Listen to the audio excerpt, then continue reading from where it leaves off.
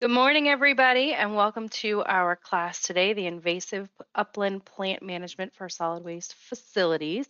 My name is Tara Albert, and I will be your solid waste operator trainer for the state of New Hampshire and your coordinator for today's class. Before we get going, we do have a few things that we need to go over, some logistics and housekeeping.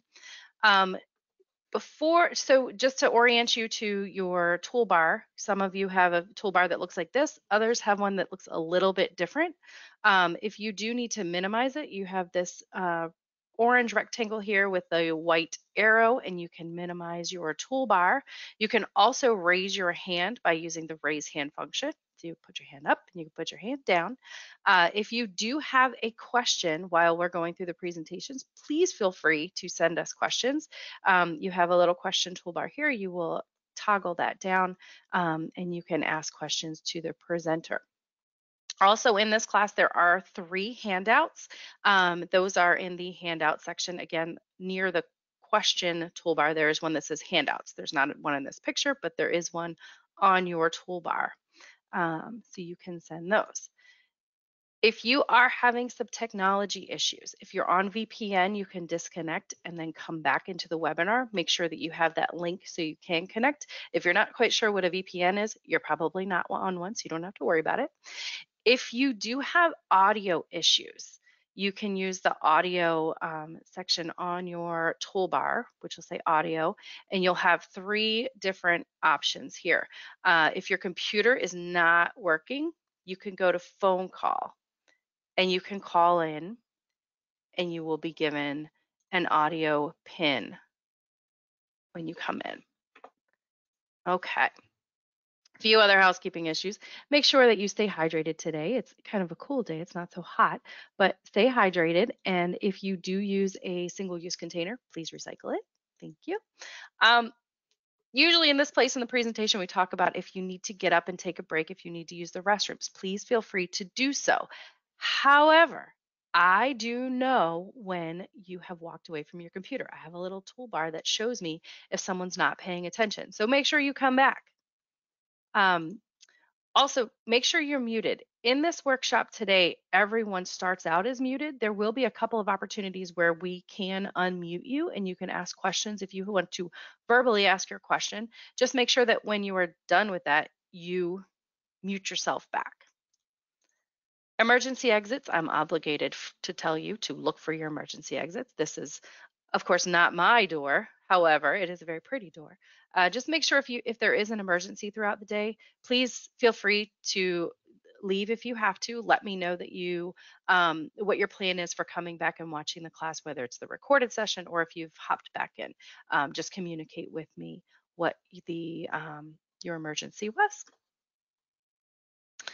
Okay. So throughout the day, we will be posting polls, and that is one way that I can collect different types of information from you, and we can also garner attendance. To show you what that is, we're going to do a practice poll right now.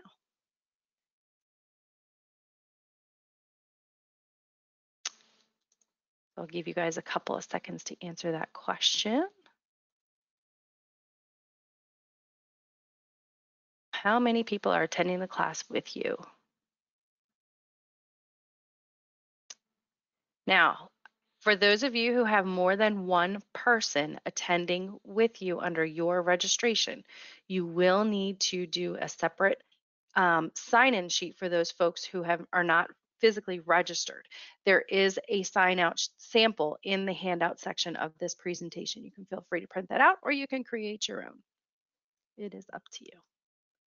Give you guys a couple more seconds.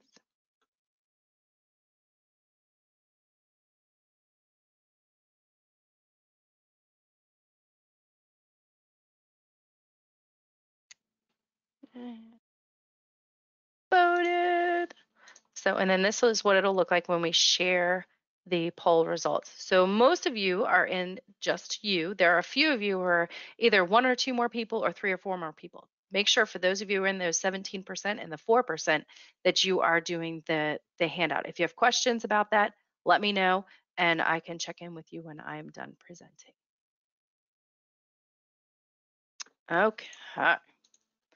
So taking attendance, haha, you're probably wondering how we're going to take attendance. We do see, of course, who's registered, who's physically signed in, and the computer tells us who is actively listening and who's walked away for their computer for an hour. We will be submitting poll questions. You just saw one. Those poll questions will have a time limit so we can see who's engaged and who's paying attention. If there are multiple people in the room with you, we will account for that. Again, sign in sheets. And I know I've said this 3 times now. There is a reason why I repeat myself because I get the question all the time. Well, how do I do that? How do I show I attended? And I'm going, I told you in the class, do your sign in sheets. Um, and so we ask that you submit those with your renewal form, and a copy of it has to go with each renewal form. All right. An email will also go out either right after this class or within 24 hours with a survey and an evaluation. Please be truthful in your assessment of the class, but also be kind. Also, the response is not anonymous, so we do see who is sending what on your review. Couple more logistics for the day. In this class, there are no videos, so you don't have to worry about finding another place to watch videos for this class. So the first part we can kind of ignore. We will take a quick Q&A break after each presentation. So if you've got questions, you can type those in. We also do have the ability to unmute you if we're not getting whatever the question is that you have. We will still take 15-minute break about halfway through the presentation. And we're recording this as well, so no pressure on that. All right. So the class that we are hosting today is Invasive Upland Plant Management for Solid Waste Facilities. So if that is why you're here, awesome. If you are here for a different class, feel free to stay and attend this one. It's going to be a great class today. One answer to the question of why you're here is because you have to be. You're required by law and New Hampshire solid waste rule to take at least 2.5 hours of training each day for your solid waste operator training. You also want to build your resume and accumulate professional development hours. This class specifically, though, is a bit different than what we usually talk about in solid waste operator training. This one talks about invasive species that could be growing at your facility or that are being brought to your facility from your customers. So it is a little different, and it's going to be a fun class today because this is one that I will be learning along with you guys. So what are we going to cover? We are going to talk about what are the invasive species, why are they considered invasives, what are the 8 species most likely to be brought in or to establish at a solid waste facility in New Hampshire. We're going to talk about management options for controlling facilities, whether they're established or they're spread.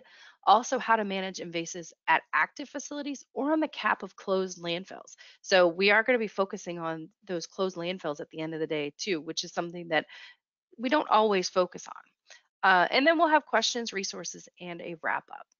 But before I bring on our main presenter for the day, we do have a pre-workshop test just to see what you guys do know, and we're going to gauge what you've learned throughout the day. So our first pre-workshop poll is: the following are upland plant invasive species found in New Hampshire. So choose all that you think apply.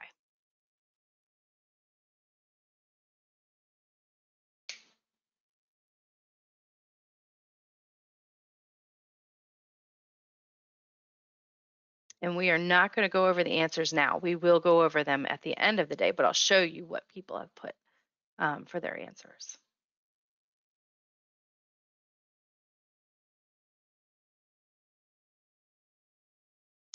You guys are quick today. I'm trying to do that 90% and then we'll show you. All right. So we've got Japanese knotweed at 92%, 72% is milfoil, 68% burning bush, 52% barberry, and 48% wisteria. Our next question is: which management method should you never do with an invasive species? Choose all that apply.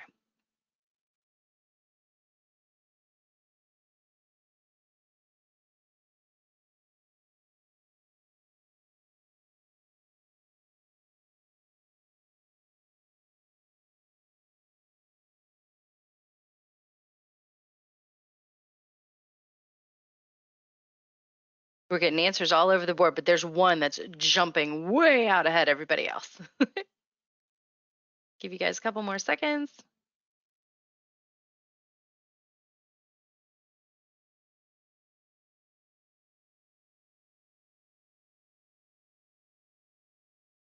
So we have 96% people said don't compost it, 46 don't burn it, 8% said don't cover it, 4% don't dig it up, and 21% said chemical application.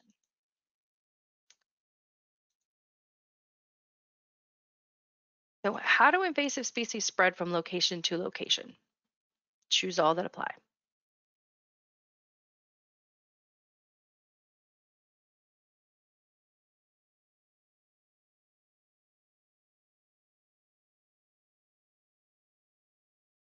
There's one in here that's kind of a trick answer.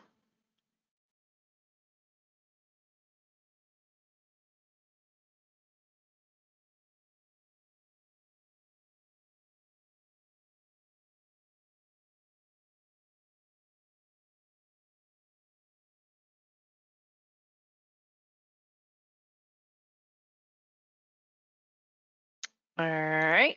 So 100% said seeds via vectors.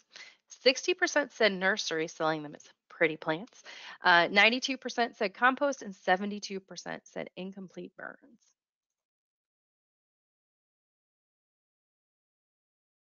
This is just an easy true or false. Invasive plants brought to a solid waste facility from a customer should be treated as leaf and yard waste. True or false?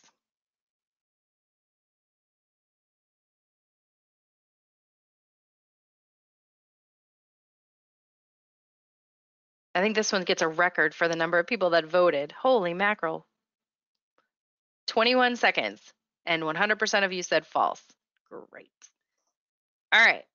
So that is our pre-post poll questions. Now I am going to introduce Dr. Marr. She is going to be our presenter for the day, and I'm also going to change presenter and ask her to bring up her presentation on the screen while I'm doing that. So Dr. Marr received her PhD in environmental studies at Antioch University New England in 2021 after researching the long-term effects of non-native forest. Oh, my screen went crazy. Sorry. Disease, white pine blister rust on New Hampshire's white pine populations. She has been a researcher and project leader for Antioch Center for Climate Preparedness and Community Resilience, with a focus on strengthening community resilience to severe weather events impacted by climate change. Ooh, we might tap you to talk on our extreme weather events class. She is also an adjunct faculty member in the Environmental Studies Department and co-teaches a wildlife and forestry management course where invasive species and their effects on wildlife habitats are a topic for discussion. Janine has also served as the chair for the Gilsum Conservation Commission, where she assisted the Nature Conservancy with the acquisition of the town's largest unfragmented land parcel, 1,368 acres, for permanent conservation and protection. And as a member of the Conservation Commission and an advanced master gardener, Dr. Marr has presented on invasive species impacts in natural landscapes to a variety of audiences. So Janine, let me check. We've got your presentation. We have you. We can hear you. I'm going to go ahead and turn my microphone and my camera off and let you go. If we have any questions, I will let you know, and then you let me know if you've got any questions for me. All right. Thank you. Well, thank you, Tara. And I'm really excited that everybody decided that invasive species should not be considered yard waste. That gets us off to a really good place. So thank you and welcome everybody to this presentation. And as Tara said, if you have any questions as I go along, please put them in the chat, and she's going to be monitoring the chat for me while I'm speaking. If I don't touch upon your question in my presentation, we'll make sure to talk about it when we have a bit of a break. I am going to be talking about invasive upland plants, not water plants, how to identify them, how to manage for them, and see if I can actually get the screen to be moving here.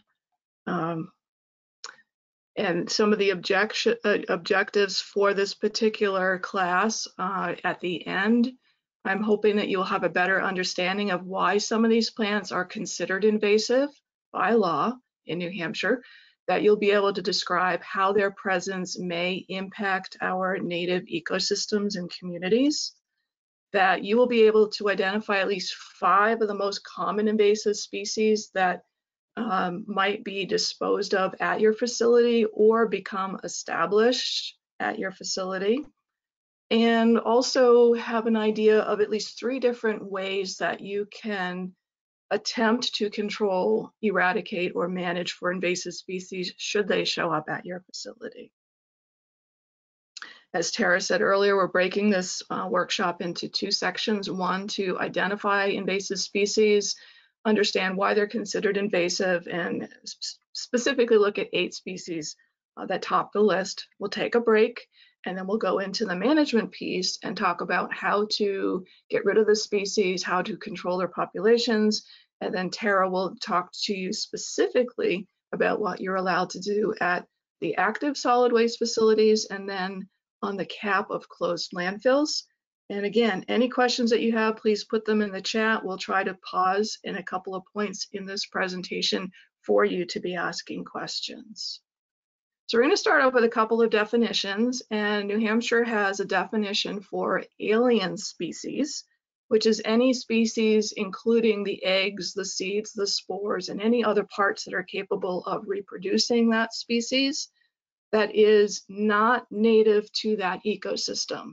So in New Hampshire and in North America and in the Northeast, species that are not native that are considered alien include the lilac, the forsythia, and even the apple. They're not native to this region.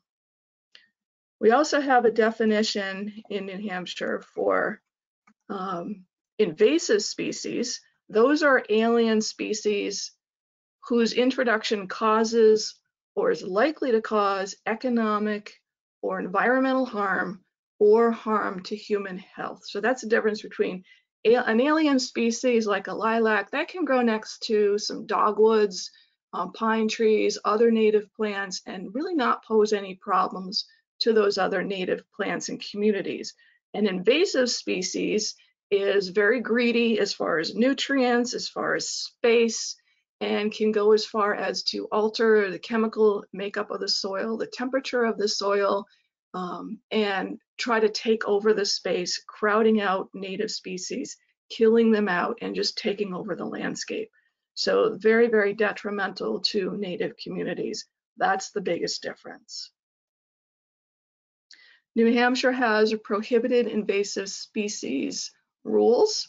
No person shall collect, transport, import, export, move, distribute, propagate, or transplant any living and viable portion of any plant species, including the newest cultivars, the hybrids that maybe have prettier flowers, which means more seed, a better growing habit. None of that is on the New Hampshire prohibited invasive species list. That list came out in 2004.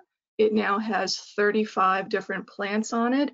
If you want to see the actual list, the URL at the bottom of the screen is a place that you can go, whether it's now or through the PDF version of this later on.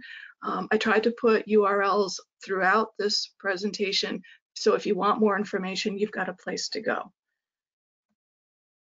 Persons shall be exempt from collecting and transporting living and viable prohibited invasive species for the purposes of disposal. You are allowed to collect and transport as long as the purpose is to dispose of. However, you must ensure that the viable living parts, seeds, propagules do not escape. So if somebody, Joe Schmo, is out there cutting down the burning bush today, it's all covered with berries and it's bright red and he doesn't want it in the yard anymore, he throws it on the back of the pickup truck with the tailgate down, drives it to your facility to put it in the yard waste. Well, you know, I'm trying to get rid of it, I'm trying to dispose of it, so that's legal, right? Well, you cannot guarantee that pieces of the plant did not escape on that trip to the solid waste facility, that the seeds didn't blow out, drop out, whatever. That's a problem. And a lot of homeowners don't understand that when they do transport, they have to guarantee that nothing is dropped along the way to the facility. So what makes a non-native species actually invasive in habit? There's 3 key points, and if these are the only 3 points that you remember today, you're doing really, really well. These are really, really key points. An invasive species can adapt to a wide range of conditions, whether it's climate, soil, the sun, the chemicals in the soil, the plants that are around it, the wind, the weather extremes, and they also can thrive on disturbed sites. And part of the reason is that they grow really quickly. They don't have any competition around them. They can quickly just come up out of nowhere and take over an open space. They also have the ability to outcompete native vegetation, partially because of the heavy seed production. They produce a lot more seeds than native plants do through a process called layering. And layering is when a branch touches the ground and it forms roots where it touches the ground, and all of a sudden you have a new plant. Through a process called nitrogen fixation. And there are certain invasive species that have these little nodules. They look like little round peas almost, but tinier, that are attached to the roots. And the purpose of those little nodules is to absorb nitrogen from the atmosphere and convert it over into amines that the plant can use. So it's sort of like a plant has found a way to create its own fertilizer. And by having that extra nitrogen, it has more ability to create more top growth, because nitrogen is what you need for your top growth, your leaves and your stems. That gives it a competitive edge over native plants that don't have that ability. Another really important ability that invasive species have is called allelopathy. And invasive species can send out chemicals through the roots or the rhizomes below the ground that force other plants to either move out of the area or actually kill the other plants. It's a chemical that's poisonous to a lot of other plants. Black walnut is one of those. If you ever see a black walnut tree in somebody's yard, you'll notice no other plants can grow underneath it because of that allelopathic chemical. And another one that foresters have to deal with all the time, farmers as well, is the hay-scented fern. And hay-scented fern can just take over an entire field. It can take over the whole forest floor underneath mature trees. Wherever hay-scented fern is, that it emits a chemical that nothing else will grow through there. What happens as a result of that is you have this huge monoculture of this one plant. So this invasive species is now very dominant in the landscape. The other piece is that because invasive species are the first ones to leaf out in our region, and the last ones to lose their leaves, even in November, sometimes they still have leaves on them, they have a longer and an earlier growing season than our native plants that are used to, okay, we can come out of the ground late April, early May, it's safe now, we're not going to get any more snow, but we know that by October we should probably lose our leaves because we might get an early snow.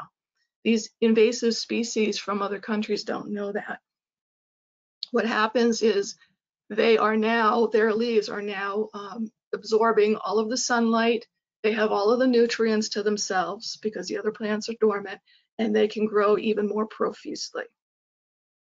Third key point is that invasive species, being not native, do not have native predators or diseases that will help balance their populations in this region. And that's also key. If a lot of our native plants have insects or diseases or animals that will browse on them to help keep the populations under control, these invasive species don't. You won't find deer munching on forsythia. I mean, not forsythia, but honeysuckle to help curb that population, or eating the berries even.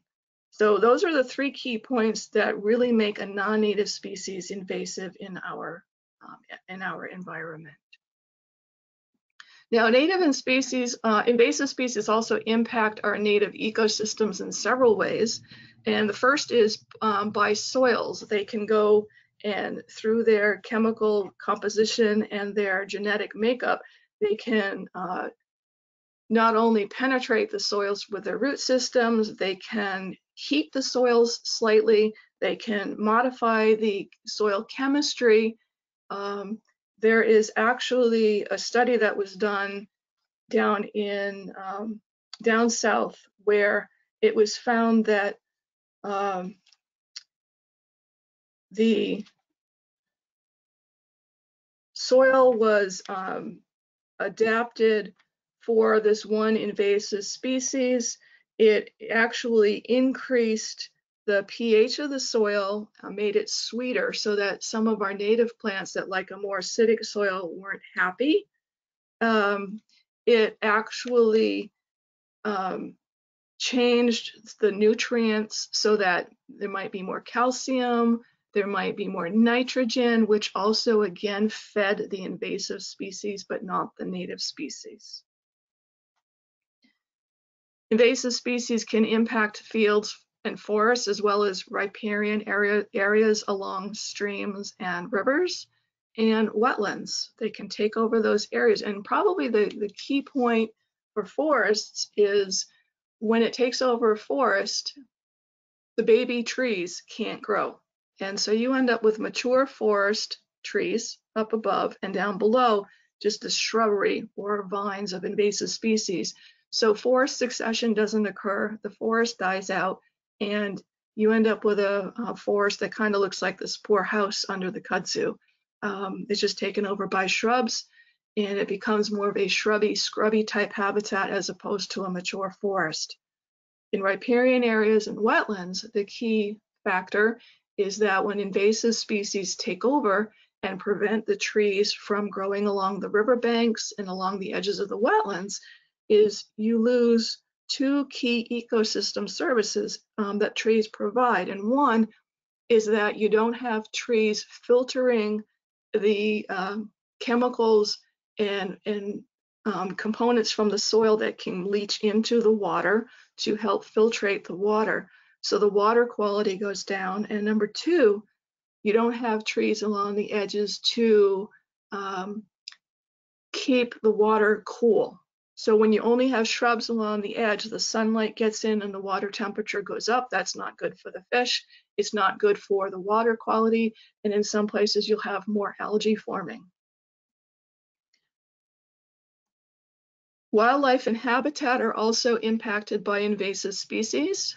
A lot of the shrubs that are invasive, honeysuckle's one in particular, birds will still nest in it, but it doesn't have the branching that is as sturdy and built the right way to house safe nests. It may not grow at the right height. So what happens is the birds are nesting lower to the ground on weaker branches, and it allows the coyote walking along to come and help themselves to the baby birds. The fruits that they produce don't have the fat and protein content that the migrating birds need in the spring and in the winter. They're high on carbs instead.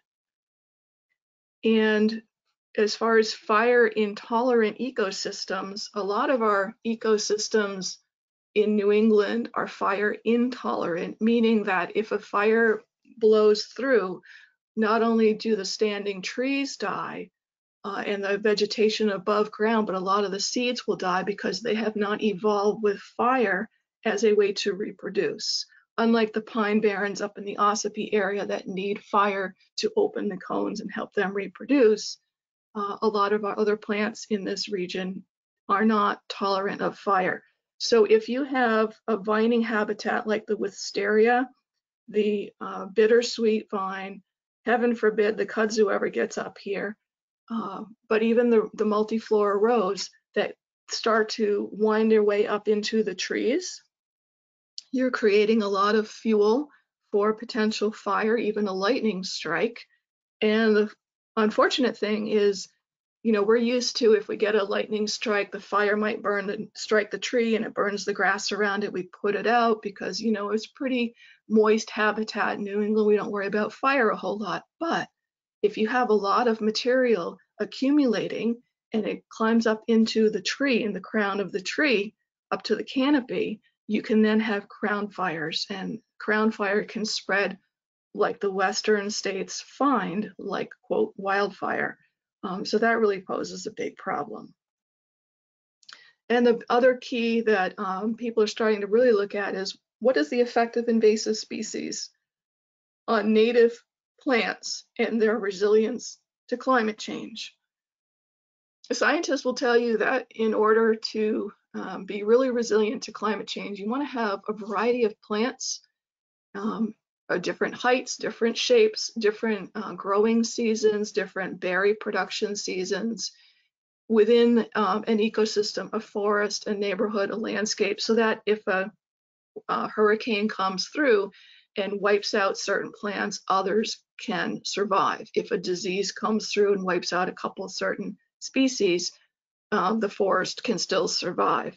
But if you have invasive species taking over an ecosystem, and it's basically invasive species, no baby little trees that are growing up or other native plants, that ecosystem is no longer resilient to climate change. It's very, very stressed trying to survive the non-native invasion, and it just cannot fight off invasive species and climate change together. So if we leave the invasive species as is, we have the potential for this kudzu house to be growing in a lot of different places. The invasive species will take over a lot of our forests, a lot of our fields, and that's what it's going to look like. I do want to say that a lot of the plants that are on the invasive species list are native to Japan, China, and Korea. They're all a zone 5. We are a zone 5. So climate-wise, heat and cold-wise, they've already they're already used to our climate in another country. What's different is, with climate change, our climate in New Hampshire will become warmer and wetter, especially in the springtime, with droughts in the summer. That's the projection. And what we're finding is vines in particular really love that environment. So anything with a vining habit will actually start to really thrive and potentially take over. Food for thought. So New Hampshire does have, as I said earlier, a list of prohibited invasive species that began in 2004. The list includes insects as well as plants, and the plants are upland plants, which are those that do not typically survive, thrive, or even grow in wetland situations. Those are trees, shrubs, and herbaceous material, such as the dame's rocket, which is a pinky purple flower that you see growing out in the woodlands in the early spring. It also includes water plants like the water flag, that yellow flag iris in the center. So there's a variety of plants that are on the invasive species list, but today we're focusing on the woody plants that people will just cut down on their property, throw it in their vehicle, bring to you as yard waste. The URL again is at the bottom if you want to refresh a complete list of that. We're going to focus on 8 species in particular that I feel and have heard and have talked to people and know are most likely to be brought to your solid waste facility or established at your solid waste facility, whether or not the seeds showed up unknowingly or the birds dropped them or the deer brought them by, however, the wind perhaps. I'm going to start off with autumn olive, and it's a thorny shrub that can grow to about 20 feet tall. It likes a lot of sun, but it is also drought tolerant, so there's that adaptability piece. What's fun about autumn olive is that the stems are really soft, so they're fun to cut with clippers. They won't hurt you. They have little lenticels, which are little white spots along the stems. And one of the key identifying factors of autumn olive is that the underside of the leaves have this very pretty silvery color to them, as opposed to the Russian olive, which is plain old green. The berries are also speckled in silver. So if somebody cuts down a shrub and you happen to notice that the undersides of the leaves are silver, the berries are all speckled, most likely you're looking at autumn olive. It was brought in the 50s to use for wildlife habitat, and the berries actually do make a good jam. Some of the issues with autumn olive, which is also known as Japanese silverberry and spreading oleaster, is that yes, it does spread. It has thorns, and you'll see a couple of thorns. This is actually a thorn here and another one up here. And the problem with some of these thorns is that they can be 2 to 3, sometimes almost 4 inches in length, and they will totally destroy your tractor tire. I've gone through quite a few tractor tires over the years, not knowing that I was driving over a thorn from an autumn olive. Heavy berry production. It's very possible to have several thousand berries on one plant that's not even a large plant. It is a nitrogen fixer, so it creates its own fertilizer in a way. It outcompetes native plants as a result that do not use atmospheric nitrogen. And as a result of that extra nitrogen, it also thrives in poor soil. So you'll see it on roadsides, disturbed areas, sometimes log landings, old fields, any place that a lot of other plants don't want to grow. Autumn olive is very, very happy. There are 2 types of barberry that are on the invasive species list in New Hampshire, the Japanese and the European. And the Japanese has brown twigs, while the European has gray twigs. The Japanese has smooth leaves. There's no serration or teeth on the leaves, but the European has toothed leaves. The biggest difference that you'll notice right away is that the Japanese barberry is usually 2 to 3 feet tall. It kind of has a spreading habit. It's more horizontal, whereas the European barberry can grow 10 to 12 feet tall, so you've got a really tall shrub. Japanese barberry has single barbs or thorns along the stem, whereas the European has thorns that are in little triplets on the stems. The berries of the Japanese barberry, it's 1 berry per short stem, where the European barberry has berries hanging in drupes like grapes. So it's very easy to distinguish the difference between both barberries. Now, why is barberry a problem? It's really pretty in the fall with its pretty little red leaves.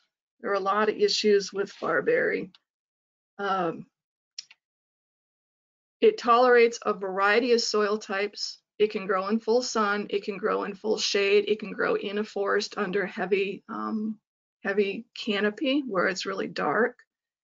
It resprouts through root fragments. So if you dig up a shrub or you pull up a shrub, you don't get all of the roots. There's little pieces left. It can actually form a new plant from those root fragments. It alters the soil pH. It alters the nitrogen by producing nitrogen, and it also increases the temperature, in particular, the Japanese barberry, because of that compact habit. It's the one on the left here. Japanese barberry, studies were done in Connecticut, and they found that this type of a habit with a zillion little leaves on it created a warmer microclimate, and ticks actually love that warmer microclimate. In growing 2 to 3 feet above the ground, it's right at the height where if you walk by, it can a tick will latch right onto you. So if you're out hunting this fall or going for a walk in the woods and meandering through the woods and you see some Japanese barberry, do not go near it. You could bring a few little friends home that you don't want. The center picture is a field in Alstead. It was all Japanese barberry bushes that took over, and they went through a program, the EQIP program, through NRCS and USDA to help get some funding to remove the plants, which is an option. And then on the right, you have the European barberry taking over the tree. So the Japanese barberry, is, the biggest problem with it is the tick habitat, while the European barberry, it hosts a pathogen that will cause wheat rust. And as a result, you don't see many European barberry shrubs out in the Midwest anymore. They used to be commonplace at every homestead because they were the better plant to be using for making jam and jelly. Oriental bittersweet. It's one of the plants that foresters love to hate, also known as the Asiatic bittersweet vine, a very vining habit, prolific berries along the branches. Now, what's key is the Oriental bittersweet has these yellowy colored husks on the fruit. That's a key point to remember. The stems of the older vines can grow actually up to 4 inches in diameter. I've actually seen them a little bit larger on older plants out in the middle of the forest where they're incredibly girdling mature forest trees. The leaves are slightly toothed and a little bit wavy in their form. They tolerate sun and shade, dry and moist soils, highly adaptable, a key characteristic of invasive species. I do want to point out that there is a native bittersweet, the American bittersweet, which is also a vine. However, the difference is the berries do not grow along the stem like the invasive species. They only grow at the tips, which is called a terminal cluster. So only at the very end of the vine will you find their berries. And they have darker orange husks. Little seeds covers are darker orange. I don't have photos of those because the American bittersweet vine is now becoming so rare, it's really hard to find it in the wild. Some of the issues with the bittersweet, we could spend the whole day talking about these. It is shade tolerant. It dominates forests and the woods edges. It grows on roads, rivers, disturbed areas, telephone poles, trees, any place that it can climb. It shades out the native trees and shrubs, and it girdles the trees by climbing around it, choking the tree, and actually growing into the bark over time. It also can uproot native trees and shrubs because the vine, with all of its canes on it and all of its berries, can be so heavy it can actually topple a tree over if it's all growing on one side. So very dominant when it gets into a landscape. What's really key about bittersweet is that it can resprout not only from the crown when you cut the vine off, it can resprout from that same spot, or if you go to dig up the vine or pull it out of the ground, if you've left any little pieces of the orange root in the ground, that can form a whole new plant. And what's concerning is that it can hybridize with the native species, which is partially why it's harder to find the native species anymore. I've actually experimented with pulling up the bittersweet, and you have to do it every single year because eventually these new little shoots will come up and you got to keep pulling and pulling and pulling. One of the biggest problems with bittersweet, the Oriental bittersweet, is that it does change the soil chemistry. It increases the potassium and the calcium.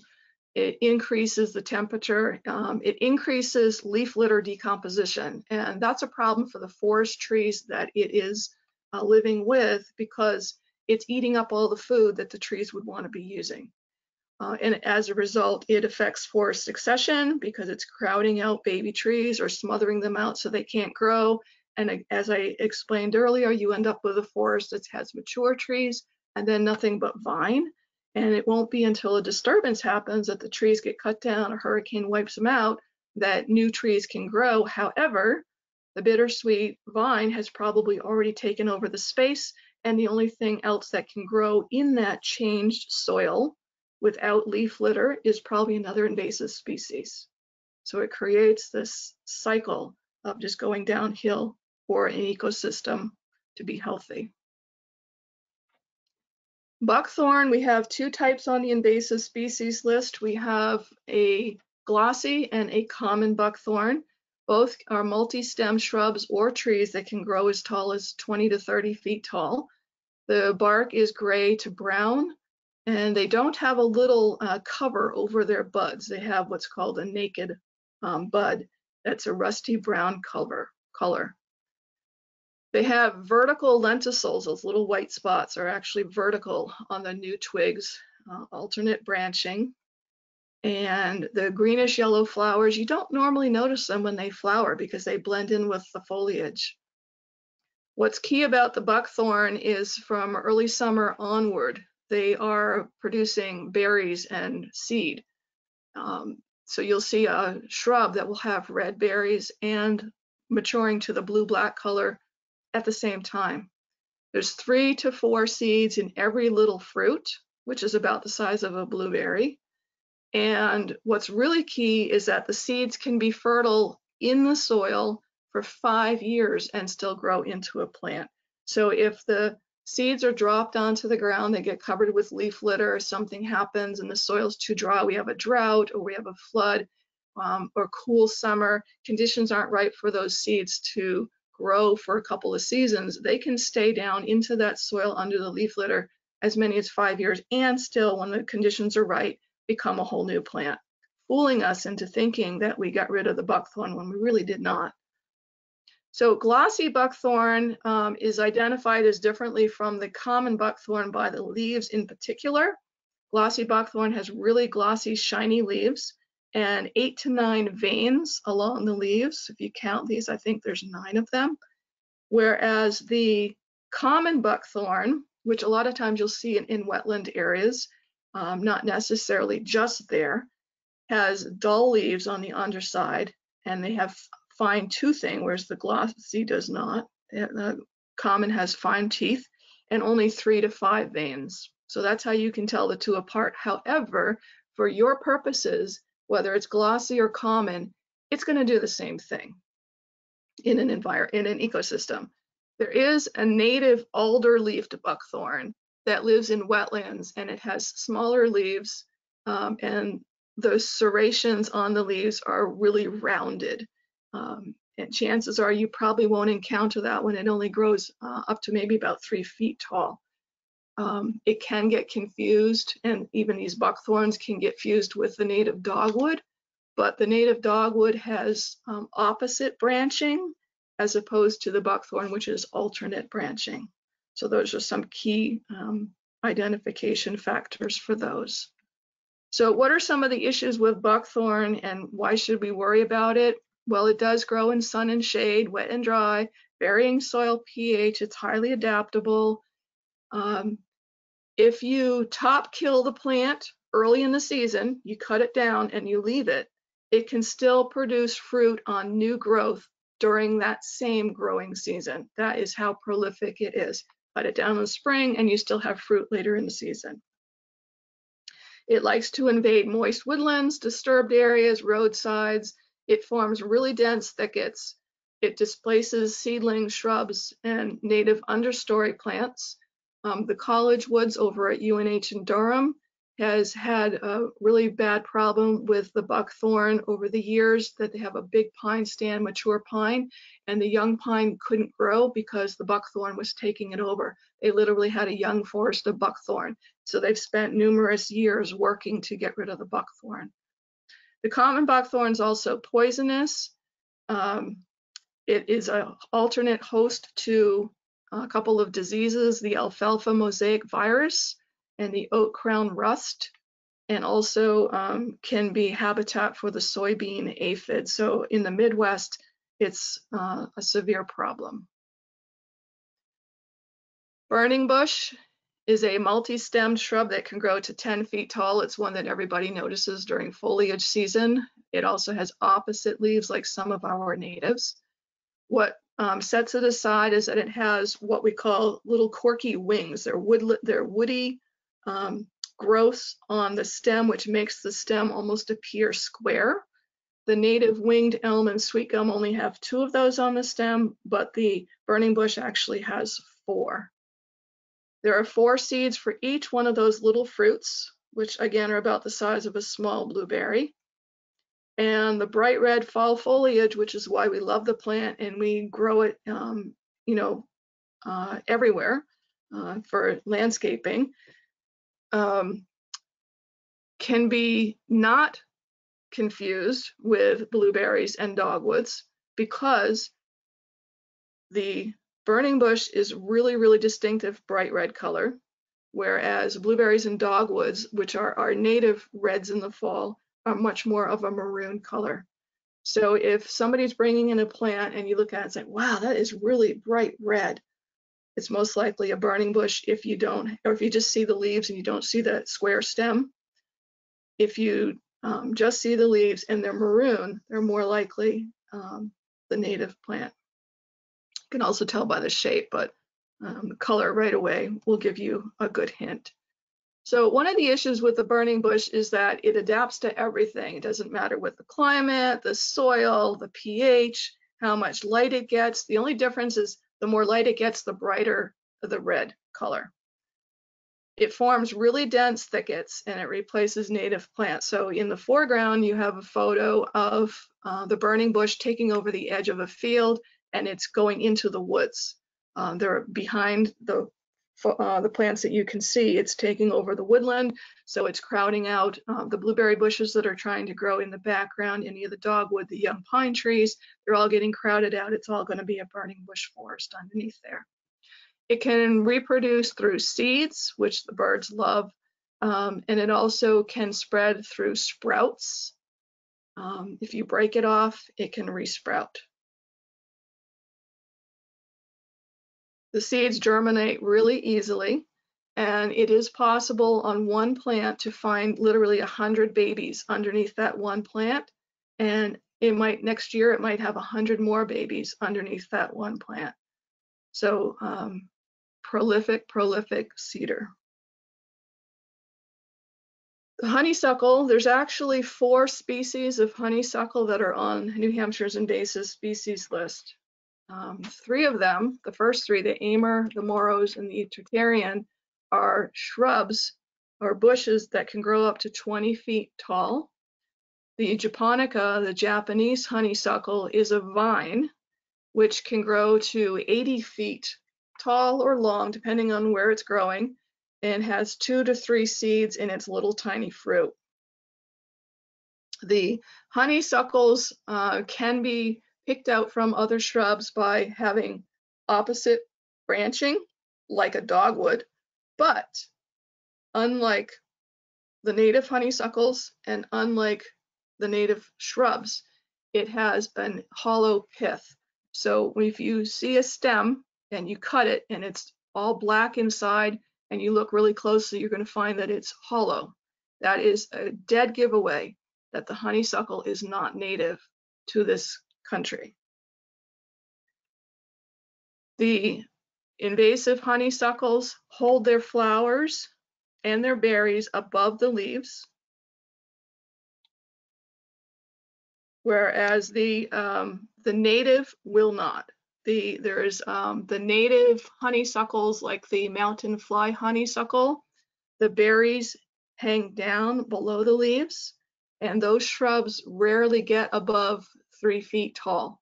They're very inconspicuous in the forest or a field at a woody edge.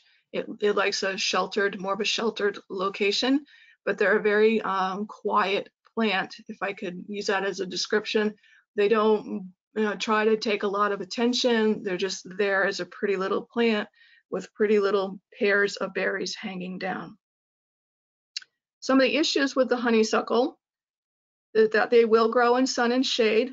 They're adaptable to dry and moist sites. They're adaptable to varying soil and pH. Again, a very highly adaptable plant. They establish readily on disturbed sites. They form dense thickets, shading out the native plants. They have early leaf out. So they're actually one of the very first invasive species to start leafing out. They have early fruiting. They propagate by both seeds and by layering. And again, that layering is wherever the branches, the lower branches on the shrub, if they lean down and touch the ground, they will form a new plant. And that's how the thicket can continue to keep moving across the property. Berries are considered poisonous to humans. Japanese knotweed is the invasive that everybody really wants to hate, known as Mexican bamboo or fleece flower. It's a very dense and fast-growing shrub. It can grow up to 10 feet tall. It can grow as much as 8 inches per day. It can spread 20 to 60 feet wide per plant. Its roots, and this is key for management, its roots can grow as deep as 6 to 10 feet into the soil. And Japanese knotweed also has rhizomes, which are horizontal stems that grow under the soil surface. And as they grow horizontally, every so often they send up a new shoot up into the sky to form another plant. Those rhizomes form 2/3 of the plant's mass. So if you see a shrub that is 20 to 60 feet wide, you know that there's even more than that in the rhizomes underneath the ground. It's just a mass of roots and rhizomes underneath. The stems of the Japanese knotweed are semi-woody with a hollow center, very much like bamboo. And the shoots can be eaten very early in the spring before they start to take on that really woody texture. One of the downsides, it's also a plus, is that they flower really late in the season. You'll see it growing along the roadsides, all this beautiful white flower. In September, the bees love it. It's one of the last flowering plants for the bees late in the season. However, as the bees are going to these flowers, they're also pollinating and helping to make a lot of seed. A lot of issues with Japanese knotweed. It is allelopathic, so it sends out a chemical through those rhizomes to suppress other plants from growing in the area. It does grow along the roadsides. Snowplows can bump it and help it propagate again through broken pieces.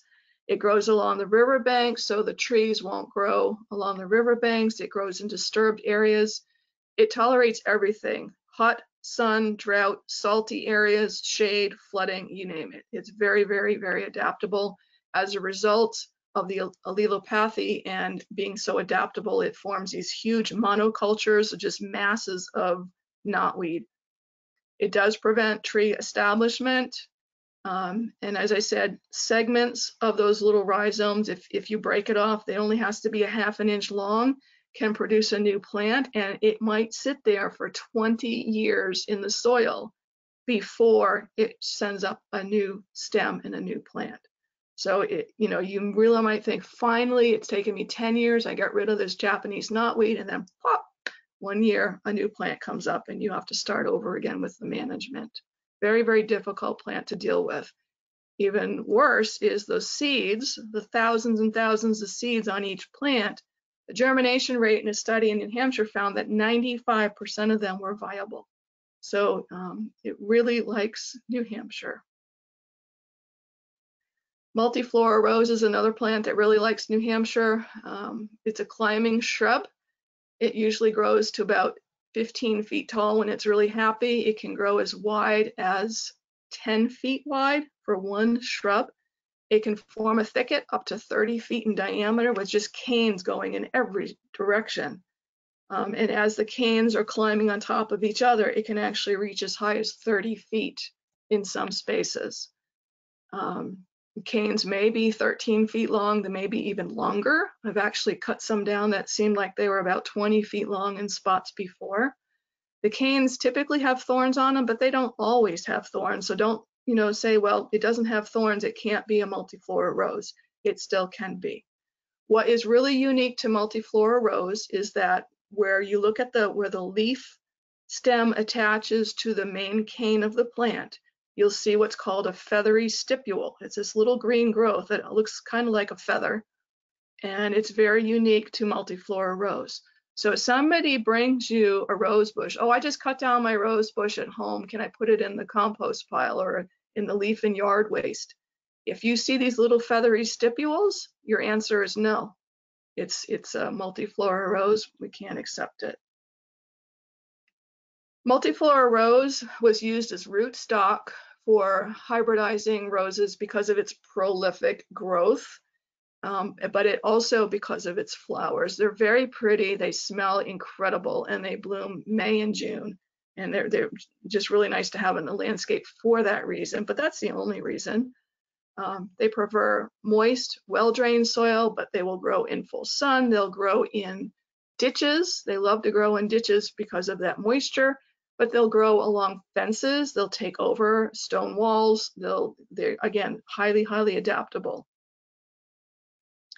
So some of the issues with the multiflora rose is not only can they grow by all of those seeds, those little rose hips, but wherever the canes touch the ground, they can form root and to the ground and form a whole new plant. And that helps to create this hedge. Also, when you cut them down, they can sprout again once you cut them and form new plants. This is really key and scary. One mature multiflora rose can produce 500,000 seeds per year. That's how prolific these plants can be. And the seeds that drop to the ground that you don't notice can actually stay in the soil as much as 20 years and still be viable growing new plants. The rose hips can persist in the winter time. So if you find a shrub with little red berries on it in the fall, it may be one of the plants you notice that normally grows in the swamp, one of the native winterberry holly, or it could be a multiflora rose. And so the animals that walk by it might drop some of the seeds in the wintertime. The plow truck might pick them up and push them down the road, and all of a sudden you've got new populations growing where they weren't before. Again, it's another plant that leaves out very early on, which gives it a competitive edge over the native plants. And because it's shade tolerant, it can grow in places that you don't want it to grow, under trees in particular. So those are the 8 species that you are most likely to find either growing at a solid waste facility or being brought to a solid waste facility. And what I want to do is review some of the key points of these plants as far as identification. The plants that can resprout from the root fragments or from layering. Now the root fragments, you just break off a little piece of the root or the rhizome, or the layering is when they touch the ground and form new roots, are the barberry, bittersweet, burning bush, honeysuckle, Japanese knotweed, multiflora rose. So basically just about all of them, okay? Plants with very deep roots, Japanese knotweed, which is why it's so difficult to get rid of it. Plants that have seeds that are viable for at least 5 years or more are the buckthorn and the multiflora rose. So it's really, really important to make sure that you capture as many of the seeds as you can before they hit the ground. Plants that can create tick habitat are barberry and bittersweet. Plants that are considered poisonous to humans are buckthorn and honeysuckle. So Janine. Yes. This is Tara. Can we go back to that slide real quick? So those of you that are in attendance, this slide might be a really good one to take a screenshot of. If you do not have the capability or the ability or you don't know how to do that, let me know and I can get this list out to you. This one, the information was amazing. And this list stuck with me when Janine first pulled it up. So I want you guys to make sure that you get this along with all of the other handouts and information that Janine gave. And again, you'll have the PDF of this presentation that you can access later. But by looking at this particular list, it's important I put it in this format because I felt it was really important to understand why these plants are so bad for the environment, why they are so invasive, why they have such a competitive edge. And it's these adaptability issues. These are the way these particular plants have found ways to outcompete all of the native plants in this country and really take over an environment. And these are also the ways that we need to be thinking about when we talk about the management piece of it. How are we going to now manage if Japanese knotweed can have root systems that go 10 feet into the ground? Well, obviously we can't dig up the plant, so how are we going to manage for that? if multiflora rose seeds are good for 20 years, how are we going to keep, depleting the seed bank to make sure that we don't have any more roses in this area? So those are some of the problems that we're dealing with because of these plants being brought to this country for both ornamental and for conservation reasons for wildlife. They really love this particular habitat, but this is what we're dealing with. Is their high adaptability and productivity ability, ability to reproduce themselves in a variety of ways. So um, if you haven't taken a screenshot, do it now if you're going to. Um, what I would like to do is pause for a quick second and see if you have any questions for me about identification of these plants, or if you feel it's time for a quick 15-minute break, and then we will move on to the what can we do about all of this. I actually have a question. While people are typing or raising hands to be unmuted, I have a question. Uh, Mhm. my, I'm thinking of my mother-in-law who makes wreaths and the berries, all of the people that go and cut the berries and clip the berries, and it's like, oh, these are so pretty to put in the wreaths. Um, Mhm. are we seeing the one that stuck with me that you had mentioned was the multiflora rose, because those berries look like the ones that people use in wreaths a lot of times, and it's very, like you said, very similar to the winterberry. Do we see people, is that one thing that people are doing that they should not be doing, is using the wrong berries? Yes, absolutely, yes. The other berry that people use a lot is the Oriental bittersweet, because the covers, a little orange, the little yellowy covers peel back, and then you're left with this berry that's very, very hard, so it dries really well. And a lot of people will actually take the bittersweet vine and create the wreath out of the vine itself. It's very easy to do if you know how to make a wreath. Just keep winding it round and round and round. And then you hang it on your door and you put a couple leaves in it or some colored corn or whatever. And there you go. You got a beautiful, very colorful fall decoration for your door. What Mm-hmm. happens though is, if it's outside, the birds come and they see those orange berries and they take the berries with them and drop them someplace else that you don't want another plant. Or the end of, oh, it's time now for the Christmas wreath, so we're going to get rid of this one. I'm just going to toss it in the trash. We'll just take it to the recycling center. And then all of a sudden, you've transported a whole bunch of berries to another place that you don't want them. Or, well, we don't need that wreath anymore. Just throw it in the compost pile. It'll decompose. Well, it'll decompose, but the berries will grow. So part of your job working at a solid waste facility, if you see these coming in, if you see people using berries in their decorations that they're throwing away, is to help educate them that wherever you're putting berries, you're putting new plants. And it might be a plant that you like, but it's probably a plant that we don't want. The multiflora rose and the Oriental bittersweet in particular have heavy, heavy uh, clumps of fruits, which is why we use them for crafts, because you get this nice cluster of berries together that look really pretty, big bunches of them. So, the education goes a long way, but also disposal, and we're going to talk about disposal after we take a break, specifically what people can be doing if they are collecting those berries for a decoration and they want to get rid of them later at the recycling center, how they can deal with that. Yep. So, So I think another thing, Janine, that I thought of while I was listening, and there's a couple people who are asking about photos of all the 8 plants together, and I know you have a slide with them mhm, all, and we'll put that up on the screen. There is a through the NRRA. I don't know if you've ever heard of them. It's the Northeast Resource Recovery Association. They have a side group called New Hampshire the Beautiful, and they can provide signage to their members And most of the municipal transfer stations in the state of New Hampshire are members. And so they can get signage, all sorts of different types of signs.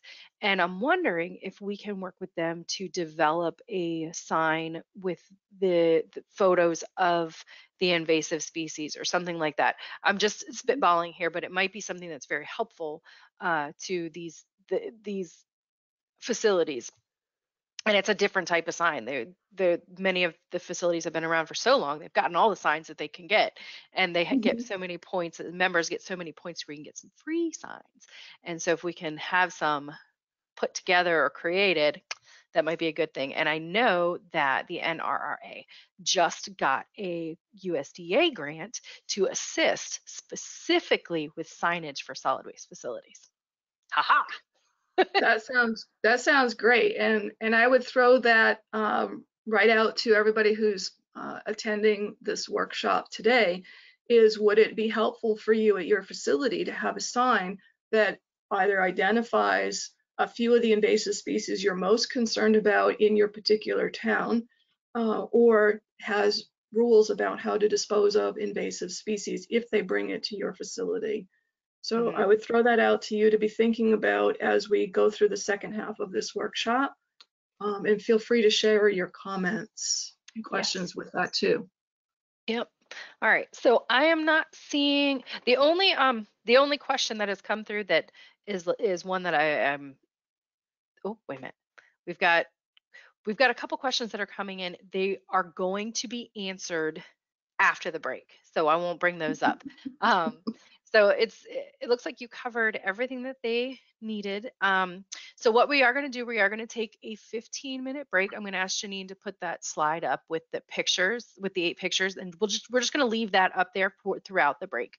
So it's 10:10 now, so I got to do math in my head. If everybody could come back by 10:25, that would be great. And Janine and I are going to mute and turn our cameras off and go get some coffee and get something to drink. And we'll be back in 15 minutes. All right. Thank you.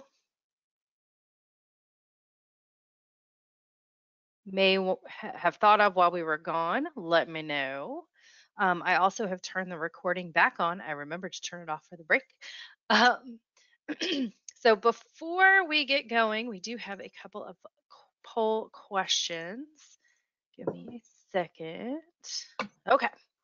So the invasive upland plant that has the deepest roots is what? See how you guys did.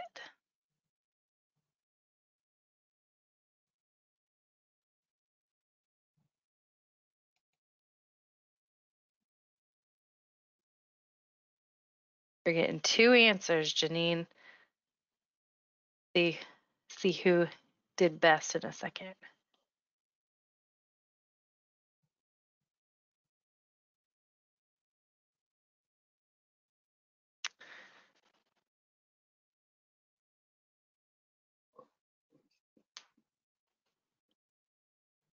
There's a couple more seconds.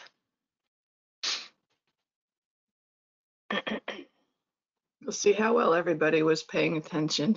Yeah, it's pretty. The voting's pretty good. Oh, all right. So I'm gonna close and share. So we got 84% said Japanese knotweed, 8% said Japanese honeysuckle, and 8% said autumn olive. So what do we got, Janine? The correct answer is Japanese knotweed. Ding, ding, ding, ding, ding, ding, ding. Yay! And you said that goes up to 10 feet deep? Up to 10 feet deep in the soil. The Japanese honeysuckle and the autumn olive have root systems that grow more horizontally across the ground. They do send roots down in a couple of feet, but they do not go down 10 feet. All right. Okay. So the next one. So this is choose all that apply. So at my facility, I have the following invasive species growing. Be honest in your answers.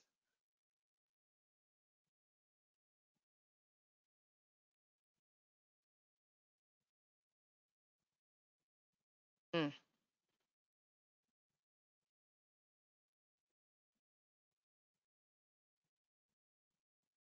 It's okay to have no idea. Yes, and that's why we're doing the Mhm. class.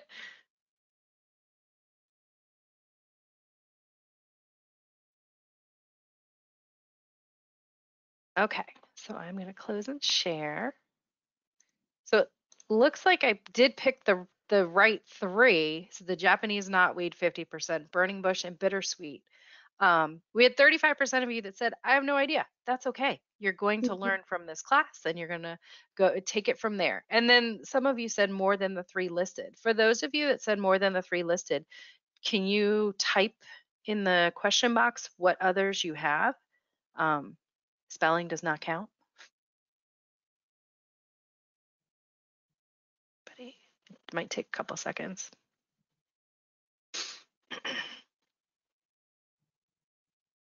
Or even if you want to wait and type it later, that's fine too. We can let people know.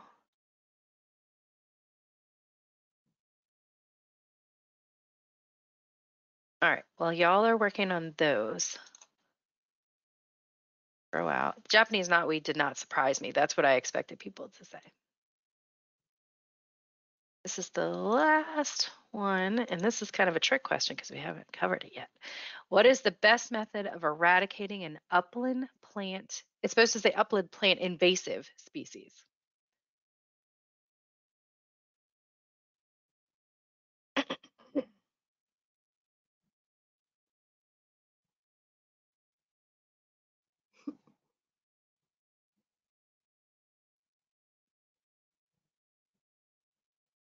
So Janine, can you see the answers as they're coming in or no? No, Or is it it's too just me? small. Okay, so it's just me. Okay.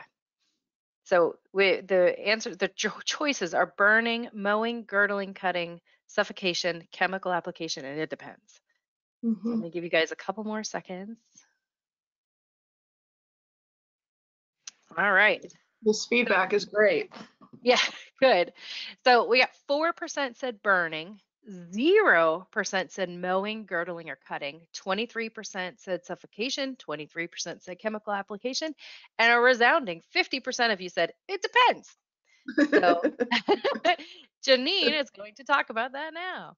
Um, so does anyone have any questions before we move into this next section of the presentation, which is talking about methods of managing these species? If you have a question, just raise your hand quickly and then type it in. Or And did I, you have any people typing in the other species growing at their facilities? not yet. Okay. And that when they do come in, I will let you know what we're seeing. Oh, wait. I got something pop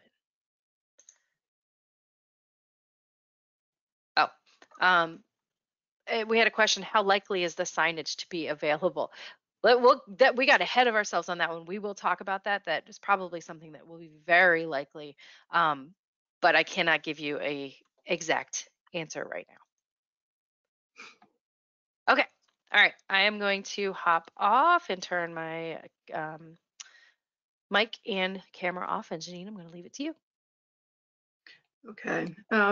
As far as plants that are growing around solid waste facilities and even capped landfills and sites from former old dumps, in my experience in New Hampshire, and this is just from places that I've been, I've seen a lot of honeysuckle, I've seen a lot of bittersweet, and I've seen a lot of multiflora rose. If it's any place that's near old cellar holes and homesteads, that's where you tend to find the honeysuckle and the barberry, and probably some of the bittersweet.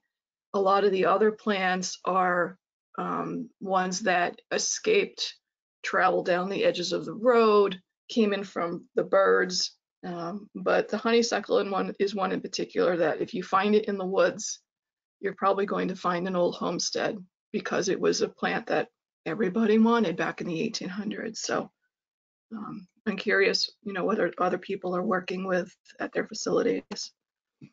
So in this section, we're going to switch over from trying to identify and recognize some of these knotty plants and look at some of the common management methods that are out there. And The goal of all of these methods is to remove the plants that are mature enough to fruit and to exhaust the seed bank. And if that's the one goal that you have at your facility, and that's all you can accomplish, then you are accomplishing a major, major goal. And pat yourself on the back for that. Because if you keep cutting plants back before they form flowers and are allowed to go to seed, and what will happen is the plants will keep growing, and they will keep trying to send out new plants from whatever seeds are still left in the soil. And that one practice alone will be enough to eventually exhaust the seed bank and reduce the new population. You'll just be left with the older plants. However, it means it's still an ongoing process that you have to keep on working at it. If your facility doesn't have the funding to bring somebody in to deal with this, or you just have a few plants, focus on exhausting that seed bank and getting rid of the fruit potential. That is the good goal for you. That's a manageable goal. So some of the control techniques that have been used with invasive species include the hand pulling and the digging, some of the biological methods, including girdling, which can go under biological, or mowing and cutting, smothering, burning, and using the use of chemicals. So I'm going to highlight bits and pieces of each of those for you today. I'm going to touch on disposal, but then I'm going to turn it over to Tara so that she can talk specifically about regulations that you need to follow at your facilities. A couple of notes, and again, these are important to remember too, is that not all invasive species respond equally to the same treatment. So a treatment that might work well for one may not work for another. Also, treatments don't always work as well during different seasons, or even in the same season with different weather scenarios. So if you are working and it's a moist, wet summer, seeds might be more likely to sprout, and you may have more seedlings that you can be pulling because the soil is very loose and easy to pull plants from. But you might be wanting to be pulling plants and we have a drought, and if it's like this year, the soil is like concrete and nothing wants to come out of it. So it really depends on the time of year, the time of treatment, the type of plant, and just how everything falls into place. It's very site specific. Multiple treatments and mixed methods may be needed to control or eradicate an invasive species population. And I think that most people that work with invasive species that try to eradicate them will agree that they have found this to be the case over the years in just about any place that they've worked. So you may start with one treatment and it might help reduce the population a little bit, but it's not getting rid of it. So you try something else, or you try a couple things at the same time. And again, because everything is site specific, you need to figure out what works best for you at that particular moment, also with your human power and your budget. In order to reduce the spread of these invasive species, there's a couple things that I suggest you focus on. First is to remove any of the small populations that you might find. There might be one Japanese knotweed that's just starting on the edge of the road going into the facility. There might be just 3 honeysuckle over there on the corner, by the woods. And also focus on the mature populations that are bearing fruit and seed by preventing them from bearing fruit and seed. So those are the 2 best ways to really start to reduce the population in a manageable way without feeling like the plants are still here. What am I doing wrong? No, as long as you're controlling the regeneration, you're doing something right. So hand pulling and digging are probably the most time consuming, but they are economically, in a lot of ways, the easiest to do. It's very easy to find volunteers sometimes. conservation groups, Conservation Commission might be able to help out, school groups. They have a pulling party and you show everybody what this plant looks like. And this happens a lot with buckthorn and garlic mustard and other plants, is they have a big pulling party and teach people about it. And everybody goes in and pulls up whatever they can and throwing it into the trash bags and try to clear out an area that, as quickly as possible. It works well for buckthorn seedlings and saplings, up to maybe 3-4 feet tall, especially if they're in smaller populations and again in sandy soil, so it's easy to pull. My favorite time for pulling plants out of the ground is in the springtime when the frost is just working its way out of the ground, because there's so much moisture. That's when the rocks seem to want to come out of the ground easily too. But you can actually pull a plant and get the entire long taproot without breaking it off. So if you happen to be someplace where you find invasives, especially the younger, smaller ones, and the soil is really, really wet from the frost working its way out, if you just pull gently, you can get that whole plant. If not, after it's been raining and the soil's really wet, or if it's in sandy soils. Burning bush seedlings can be pulled out relatively easily, and some of the smaller shrubs can be dug out as an easy way to control their populations. Down at the bottom, you'll see this burning bush shrub. It's about, I'm going to say it was almost 4 feet tall when I decided I needed to get rid of it.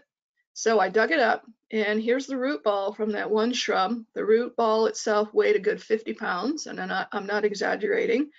And if you look at all of these feeder roots, they extended out more than the height of this one burning bush. So just be aware that when you go to dig invasive species, don't just dig around the collar where all of the stems meet each other at the base of the plant. You've got to really dig out far and wide and really gently to try to get out all of these main roots that secure it to the ground. But also for some of these shrubs, these main roots can also form new plants, just as a reminder. You can also hand pull or dig honeysuckle, autumn olive, multiflora rose, which is not fun if it's full of thorns, but it can be done.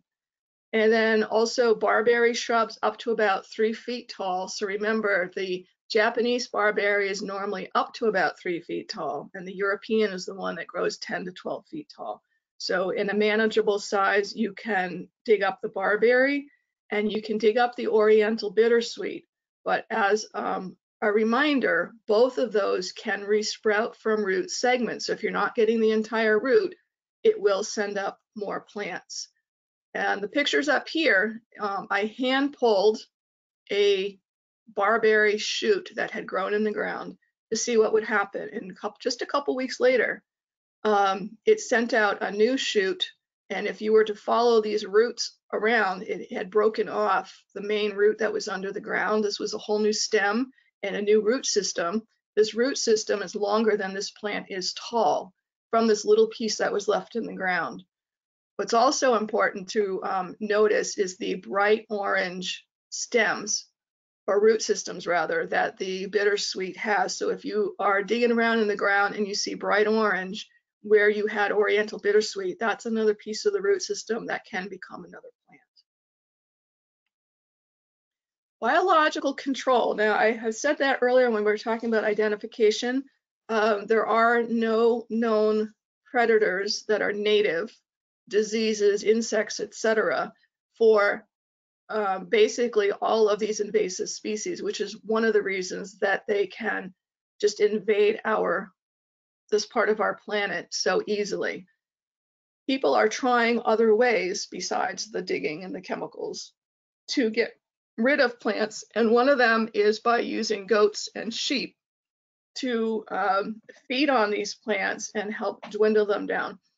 One of the reasons is if you get rid of all of the leaf material, the plant can't photosynthesize, so it's not making a lot of energy that can go down to the roots and help it produce new shoots and new plants.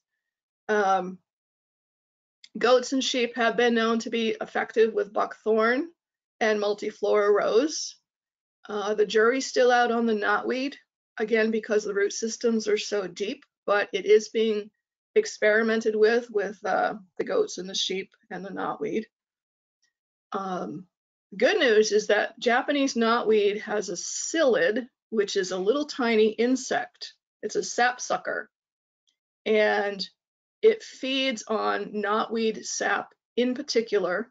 And APHIS has done a lot of testing with this insect because, again, it's not from here. It's, you know, bringing in a biological control method from the country where the plant originated, just like with the emerald ash borer in a way.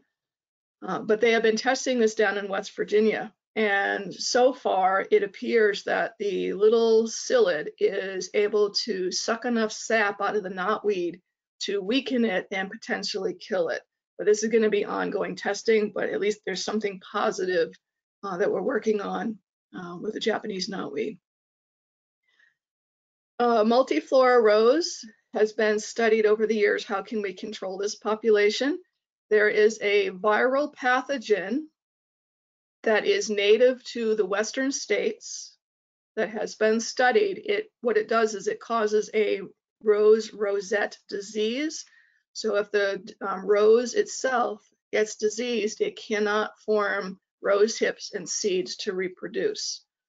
And the jury's still out on that, but they are studying that continually, as well as the European rose chalcid, which is a non-native wasp that eats the seeds of this rose. So again, we are looking at non-natives to control a non-native population. These are natural predators and diseases of these plants in their countries of origin. We don't know, and may not know for another century, what the effects of those non-native control biological measures are on other plants in this area, but testing is undergoing. The only thing that, other thing that we have is just trying to eat the plants and see if we can eat enough of them. That's about it for the biological control. It's very, very difficult to find ways to biologically, naturally get rid of these plants. Smothering is another alternative that some people are using, specifically with Japanese knotweed. You can use 7 mil black plastic. You can also use the roofing, the heavy, it's almost rubber roofing that comes off of some of the old buildings when they're putting a new roof on, and because it's weighted down. And the whole idea is you cut the Japanese knotweed down, and then you cover the stems with wood chips because you don't want the stems to start to poke up through your plastic, because once it reaches air and sunlight, it's going to keep on growing. So you really have to find a way to really smother it. So you put down the wood chips, and then you put down this heavy black plastic, and then you put more wood chips on top of the plastic, and then you weight it down, and then you wait. It's recommended that the size of the covering extend out at least 5 feet from the area that the Japanese knotweed was in. Because of those rhizomes, you want to make sure that those rhizomes in the soil can't sense that there's a warmer climate just a few feet away, and so that they might try to use up some of their reserves and grow towards that warmer climate and pop up from underneath the plastic beyond where the plastic is. Doug Seigan is a wealth of information with the New Hampshire Invasive Species Program, and if you have questions on using the black plastic of Japanese knotweed or any of the other invasives, he's a great contact. The thing about the weighting is it's recommended that you leave this plastic down for at least 5 years. So, you know, you're investing a lot of time into seeing if this method actually works. So burning may or may not be an option, depending on regulations, time of year, and what the environment is where the invasive species is. Buckthorn, when it's burned, it does kill the top of the plant. It does not kill the root system, but you have to repeat this every 2 to 3 years. And the whole reason that you would even use it to begin with is if you top kill the plant, it's not forming new seeds. any buckthorn that emerges during those non-fire years or those non-burn years are the seeds that are in the seed bank. So that's one way to deplete the seed source, is by letting them grow up and then burn them down, letting them grow up and then burn them down. Same thing with the honeysuckle. It's best done in the springtime where the ground is a little bit more moist and when the leaves are first coming out, so that you can grab as much of the energy of the plant as possible. It's trying to send out all of its nutrients up into the stems so you can kill it at that point. It works for shrubs and seedlings, but again, you have to do it on a regular basis. Barberry, there's two ways to deal with the barberry. You can just cut down all of the stems of the barberry and then burn those, or you can do a controlled burn, prescribed fire if you have that field area that was just loaded with nothing but barberry. They recommend to do it in early spring or late fall to kill the seedlings. And that's because at that point, a lot of the native plants are still dormant, and you'll be less likely to harm the soil nearby that would be affecting a lot of the other plants. The only time I've ever used burning has been to take plants that I've dried and I've dried them in a bag for like a whole season. So I knew that they were dead, the whole plant the leaves, the root systems, and the seeds and the stems, and put them into my wood stove and left the ashes in the wood stove for a few more days. And by the time everything was all burned up, I had this really, really fine powder. There was no signs of any parts of the plants left. And then I knew that they were officially gone.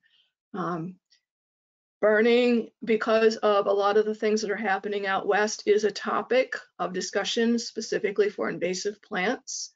This document, it's about 50 pages long, but if you are at all interested in learning about controlled burns for invasive plants, I urge you to read that document at some other point. Prescribed fires and burns are a heated, well, I won't say heated, but a sensitive topic because of the fact that wherever you have the fire, if it's outdoors on the ground, there might be other species that are trying to grow there that won't survive the fire. Also, you're altering the landscape by burning an area. You're creating an open space, a disturbed place that invasives like to grow. So by burning there, you have to be really cautious that you're not creating an environment where more invasives will invade. As far as burning at a solid waste facility, that's a Tara question, and I'm going to defer to her for that part. A lot of people will try the hand pulling or say, well, the bushes are too big, I don't have the time, I'm just going to mow it, I'm just going to cut it down, or I'm going to try to girdle it. So what are my options here? If you want to just mow it down, kind of shred it down, best time of year obviously is before the plant starts to flower and set seed. You can do it while the plant is flowering as long as it hasn't formed a seed yet, because you don't want any of the seeds, whether they're immature or not, on the ground. While a plant is flowering, this goes for any plant. When a plant is flowering, it's using up a lot of its resources to form the flower and then form the seed. So that's when a plant is most vulnerable and at greatest risk for death if you do something to it. So if you purposely want to kill a plant, wait until it's flowering and about to go to seed. Okay, so burning bush, knotweed, honeysuckle, and autumn olive all have been mowed and cut down, and that seems to work really well. I'm going to talk about chemicals in a minute, but with autumn olive, after it gets cut down, some people use triclopyr ester, which is a chemical in some of the herbicide products, and they apply that to the cut stump to help prevent the autumn olive from creating new suckers and continuing to grow. If you mow down the barberry, Again, you want to mow it before it produces the fruit. And if you want to just cut the stumps, the best time to cut the stumps is August to October. And why at that time of year? Because you are preventing any of the energy that the plant is making from going back down into the root system before the plant goes dormant. So what that does is you're starving the plant out. All it has to live on the entire winter is what is already in its root system. When you mow or cut buckthorn, it's recommended that you cover the stem to keep the stem from wanting to sprout. And you can do that with plastic. Some people just take a tin can and put it over the top of the stump if it's big enough.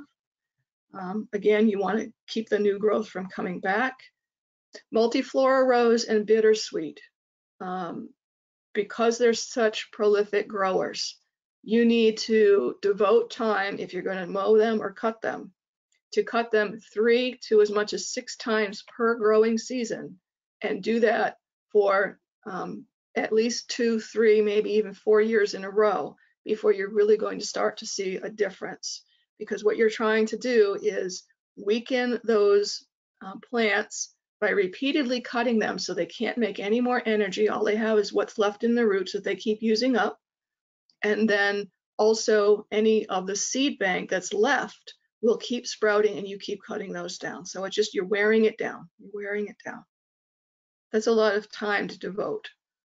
And then girdling is another technique that foresters used back in the 1930s, 1940s on white pine when it had blister rust. They didn't have enough time to cut down every tree that was diseased. So they learned that if they girdled it, it'll just die on its own and they don't have to worry about it. Girdling is still used in forestry, and it's also being used now for invasive species. So if you have a stem that's pretty large and you want to kill that plant, but maybe you can't cut it down because there are other plants growing right around it, you don't want to damage them or kill them, what you can do is on the main stem is you make a cut, and a few inches above or below that cut, you make a second cut. And what you want to do is you want to cut all the way around the stem. So you go all the way around it, but you cut deep enough that you go past the bark and then the coating that's right underneath the bark. On some of these, it might be light yellow, like on the buckthorn. It might be bright white, but you go past that layer underneath the bark, the inner bark, down into the woody piece, all the way around the entire stem. And you do 2 cuts, because if one cut wasn't deep enough, it might heal over in one little tiny place and allow all of the nutrients to go up and down the stem again, and the plant will still survive. If you make 2 cuts that deep, what's going to happen is the energy from the leaves and the photosynthesis are blocked from going down to the roots, and the energy from the roots are blocked from going up into the plant. And within 1 to as many as 5 years, depending on the size of the plant, you'll find that the plant is dead. So that is a cost-effective way if you have larger plants and you can't do the mowing, you can't do the cutting, the chemicals, and you don't, obviously you can't pull it out or dig it out. That is another method that you can try. All right, chemicals. So what do we do about chemicals? Some people are really opposed to chemicals. Some people love the chemicals. Some people are, not sure, should I use them or not? What are the long-term, we hear about glyphosate and all these other ones on the news all the time, and commercials on TV. There are 3 chemicals that are most used in invasive species work. One of them is glyphosate. And it's the chemical, not the brand name. The brand names are Cord, Rodeo, and Roundup. Over on the side, there's resources for all of these if you want some more specific information. But glyphosate is a chemical that can be used for cutting, when you cut the stump and you want to dab it onto the stump, or you want to use a foliar spray and actually spray all the greenery on the plant. Glyphosate has been approved for that. Imazapyr is another one that's been approved for foliage. And then triclopyr, there's two different versions of it. Triclopyramine, which the Garlon A and the brush begone for cutting the stump and the green foliage like the glyphosate. But the triclopyr ester can also be used for basal bark applications, and the ester itself is a surfactant that gets added to the triclopyr so that the chemical will stick better to the, like in this particular situation, to the foliage.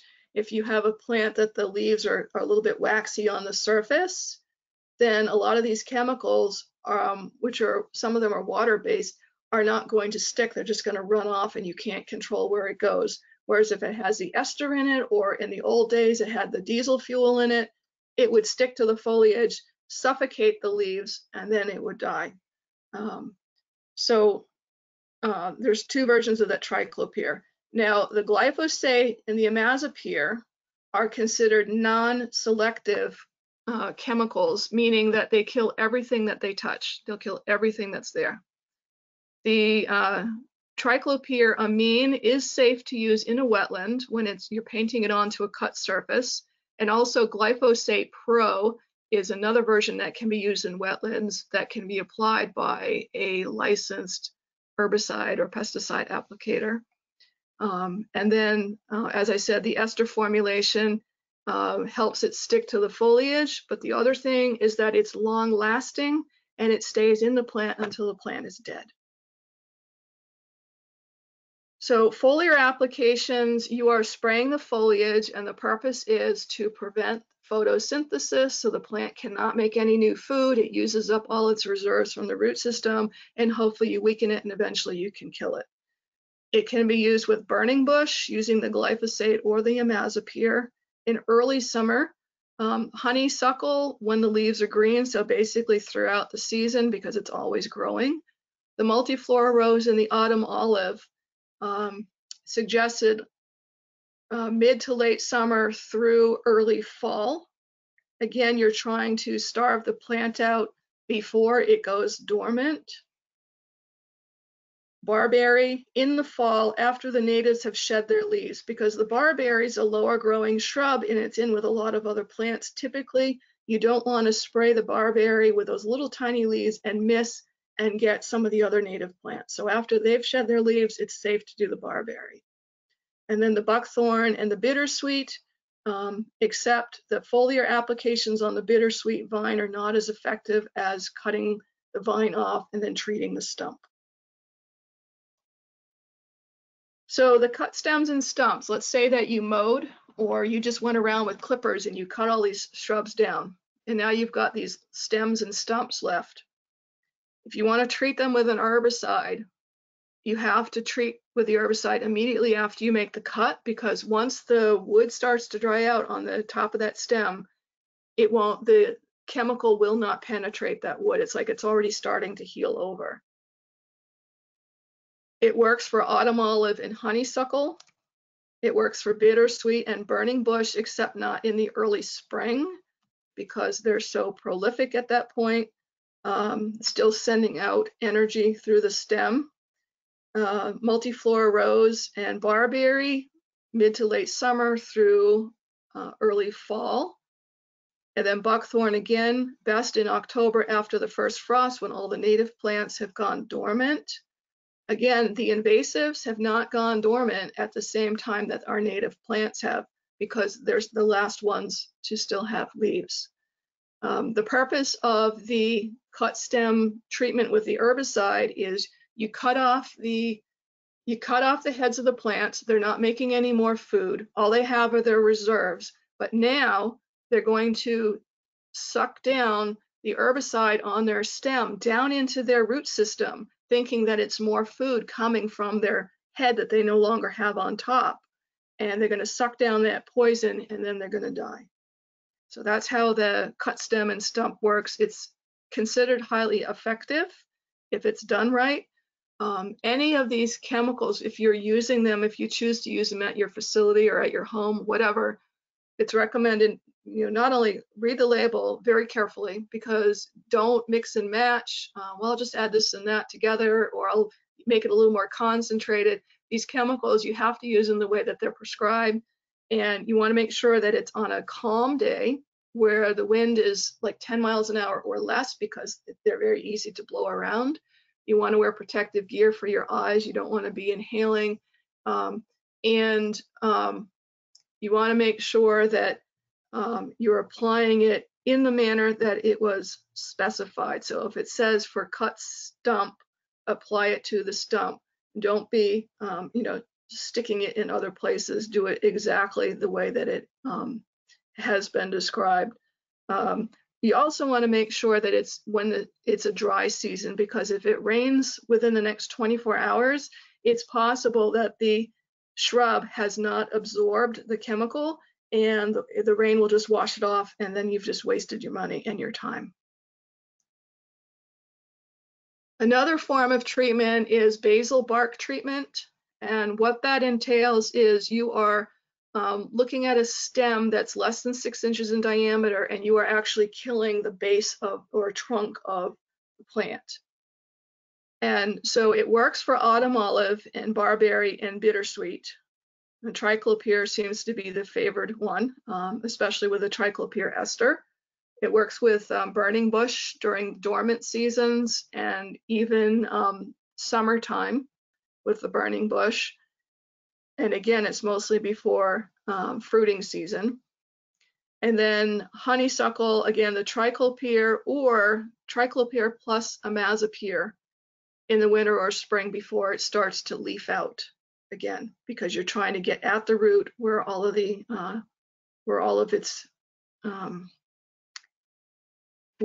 energy is and all of its carb storage. The other method, which is not used a whole lot because it's primarily for larger and older specimens, is a fill and drill technique. And that's where you actually put holes into the trunk and you put in a liquid herbicide into the trunk so that it takes that liquid and it goes up and down the tree and kills the tree from the inside out. Another form of that are actually injections of little pellets of the chemical, and which will do the same thing. It will ingest that slowly. It's advised that you need one hole for each inch in diameter. So if you had a trunk that was 6 inches in diameter, you drill 6 holes around that stump to either inject with liquid or with the little pellets. So that can be really, really costly, and it can partially be time consuming.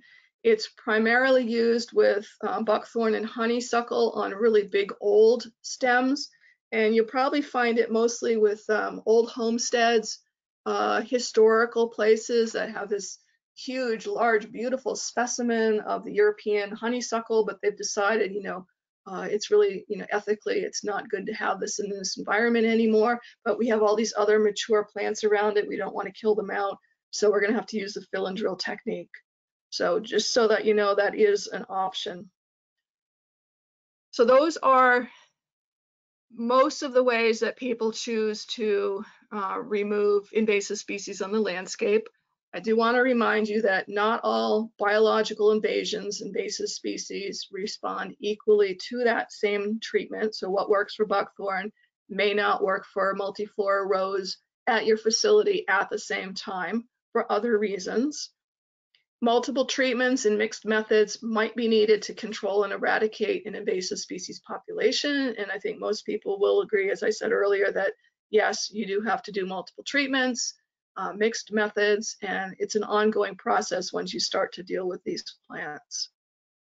Again, if you prioritize your control measures, starting with the small and manageable populations first, those that might be easier for you or more cost effective, based on the time of the season, the human power that you have, etc.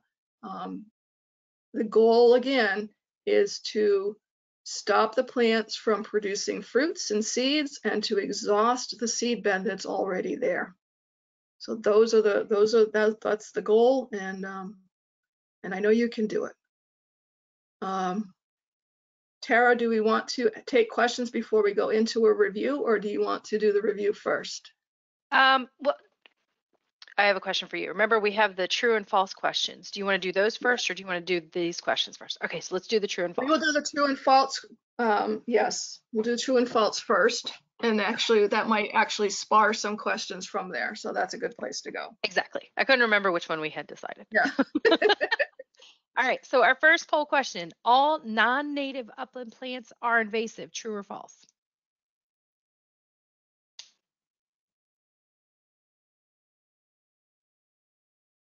People are voting quick. Wow, they already Yeah. know this material. Well, I'm not saying that they're necessarily right. It was just they were.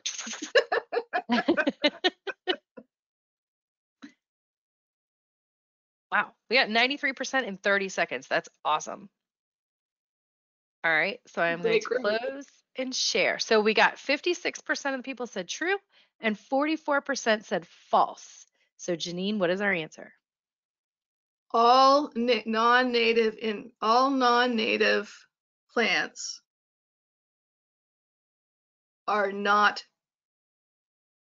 It is not true that all non-native plants are invasive. It is not true that all non-native plants are invasive. Some non-native plants can be invasive in your particular garden because they just grow all over the place and you might consider them invasive. But for the legal definition of invasive species, according to that definition at the very beginning from New Hampshire, an invasive species causes economic or ecological harm or harm to human health. And to fit the legal definition, not all non-native species are invasive. Correct. So remember, we've got that alien species and then the invasive. Correct. An apple tree is non-native and it's really not invasive. The mulberry tree is not native, and in some places it can all of a sudden become almost invasive. It starts to pop up because of the birds, and you start seeing mulberry trees where you never planted them. So it can have an invasive habit, but it's not still, even though it's propagating elsewhere like bee balm, it just kind of spreads everywhere. It's not harming the environment to the point where it's considered an invasive species. Excellent. All right. Next one is plants listed as invasive in New Hampshire have no natural predators or diseases to keep their populations under control. True or false?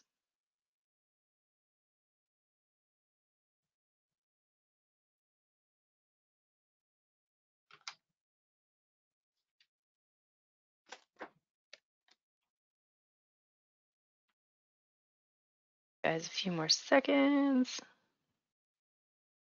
This is fun. I'm glad you're enjoying it. All right, so I'm going to share. So we had 78% said true and 22% said false. So what is the answer? Plants listed as invasive species. I lost the question there because I can't read it. All right, there you go. Plants listed as invasive species in New Hampshire. Oh, wait a minute. I can extend my screen. It's not making it any bigger. You want me to read it? Do not. Okay, so plants that are listed on the invasive species list, they do not have native, natural predators, diseases, and insects that can keep their populations under control. And that's part of the problem. Yep, so it is true. Correct. All right, and the next one, we've got 3 more for this portion. No one in New Hampshire is permitted to transport prohibited species for disposal. True or false?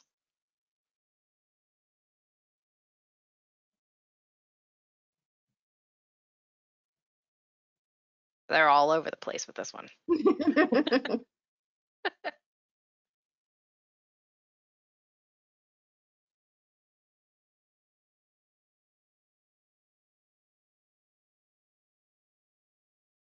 And once we close this one out, I'll leave it up so you can see it.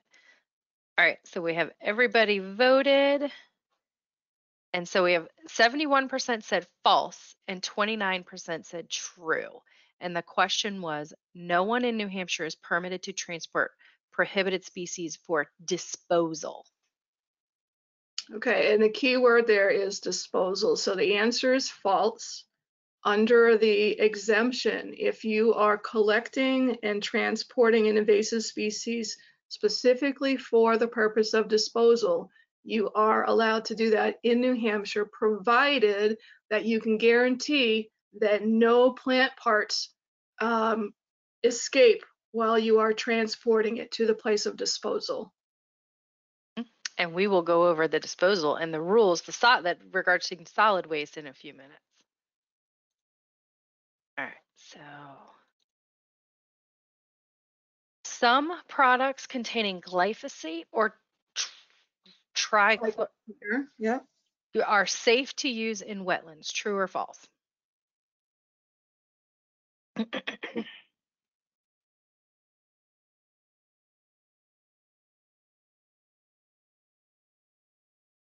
They're mixed on this one.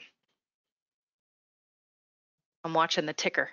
Feel like we need a little Jeopardy clock sound there. Do, do, do, do. All right, so I'm going to share this. So 43% said true and 57% said false. And again, the question was some products containing glyphosate or that other T word I can't say are safe to use in wetlands. And the answer is true. And maybe the question is, it would be easier to make that decision if it said for wetland applications. You're not dumping the chemical in the wetlands specifically, but there are times where you have buckthorn. There was again another application that went through the USDA NRCS program where the landowner was granted some money to get rid of buckthorn in a wetland. And it was growing right along the edges and out into the water. And again, it was a mowing operation where you had to cut and dab each stem with the chemical. And they could have used the glyphosate Pro, or they could have used one of the triclopirs that is allowed to be used. It's written for use in wetland applications. So the answer is true. There are some that do exist for that purpose. And I think another part of this is it says some products. Correct. So we're not saying all, there are some, and it's very And it doesn't mean you still want to use it, but I mean, right. It is, they are licensed for that use. Correct. It might not be your best option, but okay. And the last true or false question. Foliar sprays can be applied at any time during the year without danger to nearby native vegetation. True or false?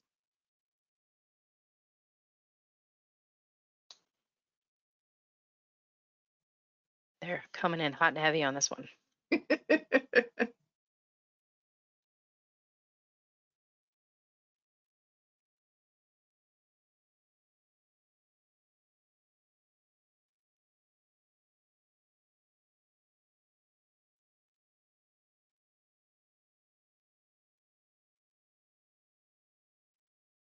Seconds. Okay. So we got 89% said false and 11% said true. And the question again is foliar sprays can be applied at any time during the year without danger to nearby vegetation. And the answer is, I wish. The answer is false. There's no way that you can guarantee at any time during the year that you're not going to endanger other plants because you are spraying. And so that's why a lot of the foliar sprays, it's recommended that you wait until the native plants have lost their leaves, so that when you're spraying the leaves, you're not spraying native leaves, you're spraying just the invasive leaves. There are some times a year where it's recommended more than other, depending on the plant and depending on the chemical. But overall, you cannot guarantee that a foliar spray at any time of year will not endanger a native plant.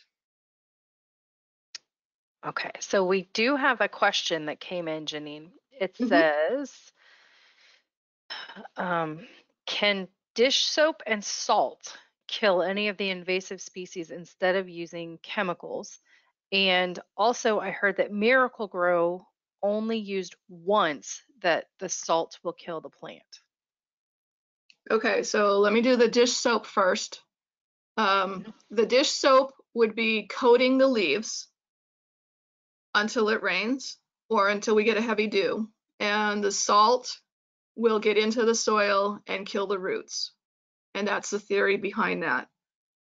Miracle Grow, either you're using a lot to overstimulate the growth of the plant or you're using it to add more salts to the soil, because repeated use of Miracle Grow adds a lot of salts to the soil, which also will kill a plant. Both of those systems, salt-based, will take several years. So if you want to try putting a lot of salt into your soil, you can try it. But remember, a lot of the plants that you see growing along the edges of the road, including Japanese knotweed, are salt tolerant. These plants are highly adaptable to different soil types, to the different pHs, to a lot of the potassium, the calcium, and the salts that are in the soil. So you might just be wasting your time. If you think you want to try an all-natural way to go, I applaud you for that, number one. But number two, do a little bit more research. Find people that have actually tried it. I've not done that. Once I saw what Miracle Grow can do to a garden being used repeatedly, and how the plants all of a sudden, the first couple of years, they're beautiful, they look like they're on steroids, and next thing you know, they're all dying. I don't want to do that to the soil. So I won't go the route of a salt, but that's just me personally. So I just recommend a little bit more research on that, and just remember that a lot of these plants are salt tolerant. So that was a good question. That's it for questions for right now. So you've got a couple questions for them. Okay, so yes, moving right along. Why are some plants considered invasive under New Hampshire rules? So you guys can either type in, or if you want to raise your hand and verbally say it, that's fine. Seconds.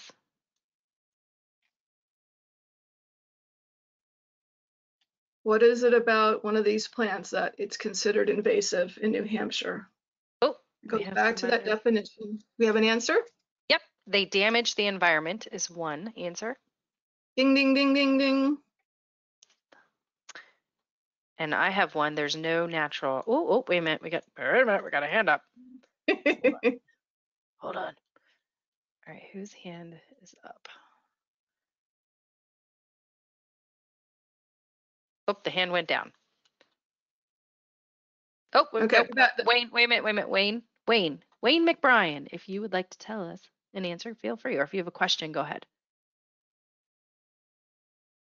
You're unmuted, Wayne.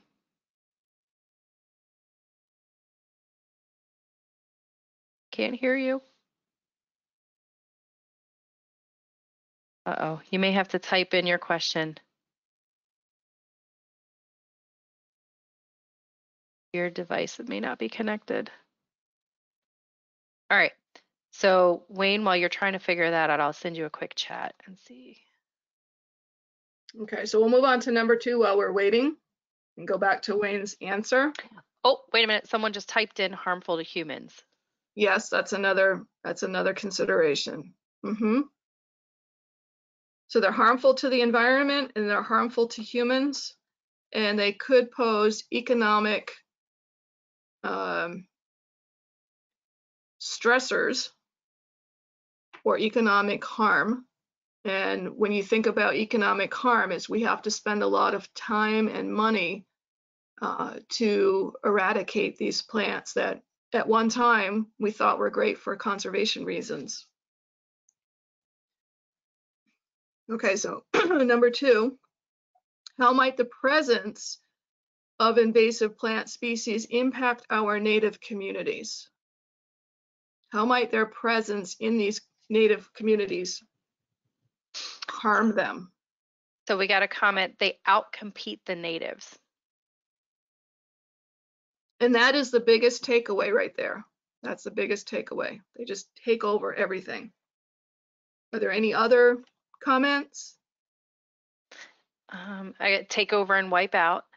I did hear from Wayne. His device doesn't have a microphone, so he's like, I can't. It's an okay.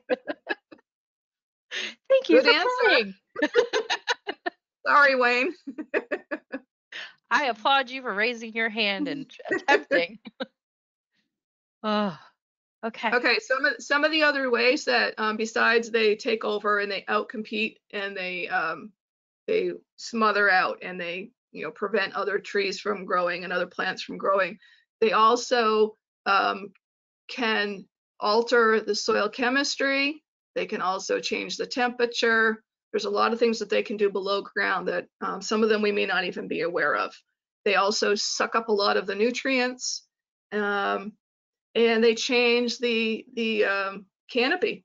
When they grow, 10 feet tall, 30 feet tall, they're creating shade in an area where there may not normally have been shade, and that will also affect plants. Okay, so number 3. What are 5 invasive species that might be disposed of at your solid waste facility or become established at your solid waste facility?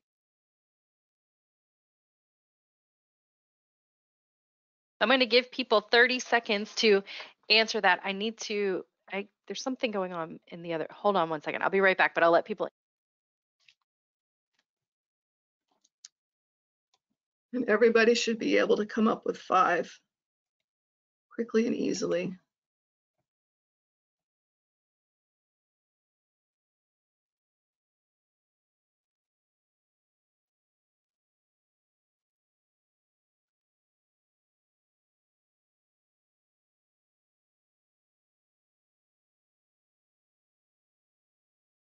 So name 5 species that we've talked about today. So remember, you guys took screenshots. So we've got bittersweet, Japanese knotweed, honeysuckle, barberry, buckthorn, burning bush is coming in. And then there's one, I can't read the whole thing, multiflora rose. That was the one that got me. I was like, oh, what is that? And there's a lot of others that we didn't even talk about today, or that I mentioned as an aside, that can go on that list, because there's 35 listed on New Hampshire's website. That is a lot. Yeah. Okay. So the last. Oh wait, Well, one of okay. them that came through was winged something. The second word, it says euonymus, winged. The winged euonymus. Yeah, that's the burning bush. Oh, okay. Same Yeah, thing. that's another name for it. Got it. That was from Yeah. Wayne. So, yeah, because of those 4 little things on the sides, they're also thought of as wings. Oh, and black swallow. Black swallowtail. Is it black swallowwort? Black swallowwort. There's 2 swallowworts that are also highly invasive. I've yet not personally experienced them, but I do know a forester that has it on his property, and he says it's really hard to get rid of. That's more of an herbaceous plant, but yes, that's another one. All right, cool. It may not end up at the solid waste facility because it's herbaceous. It might be something they throw in the compost pile, not thinking about it. But if people know what it is, they might put it in a bag and take it there. So that's a good answer as well. Okay, so last question. Can you name 3 methods for managing invasive species? And what are they? Be able to do that one, yep. Yeah.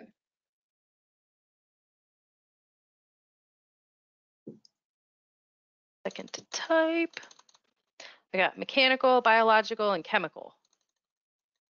Great. Okay.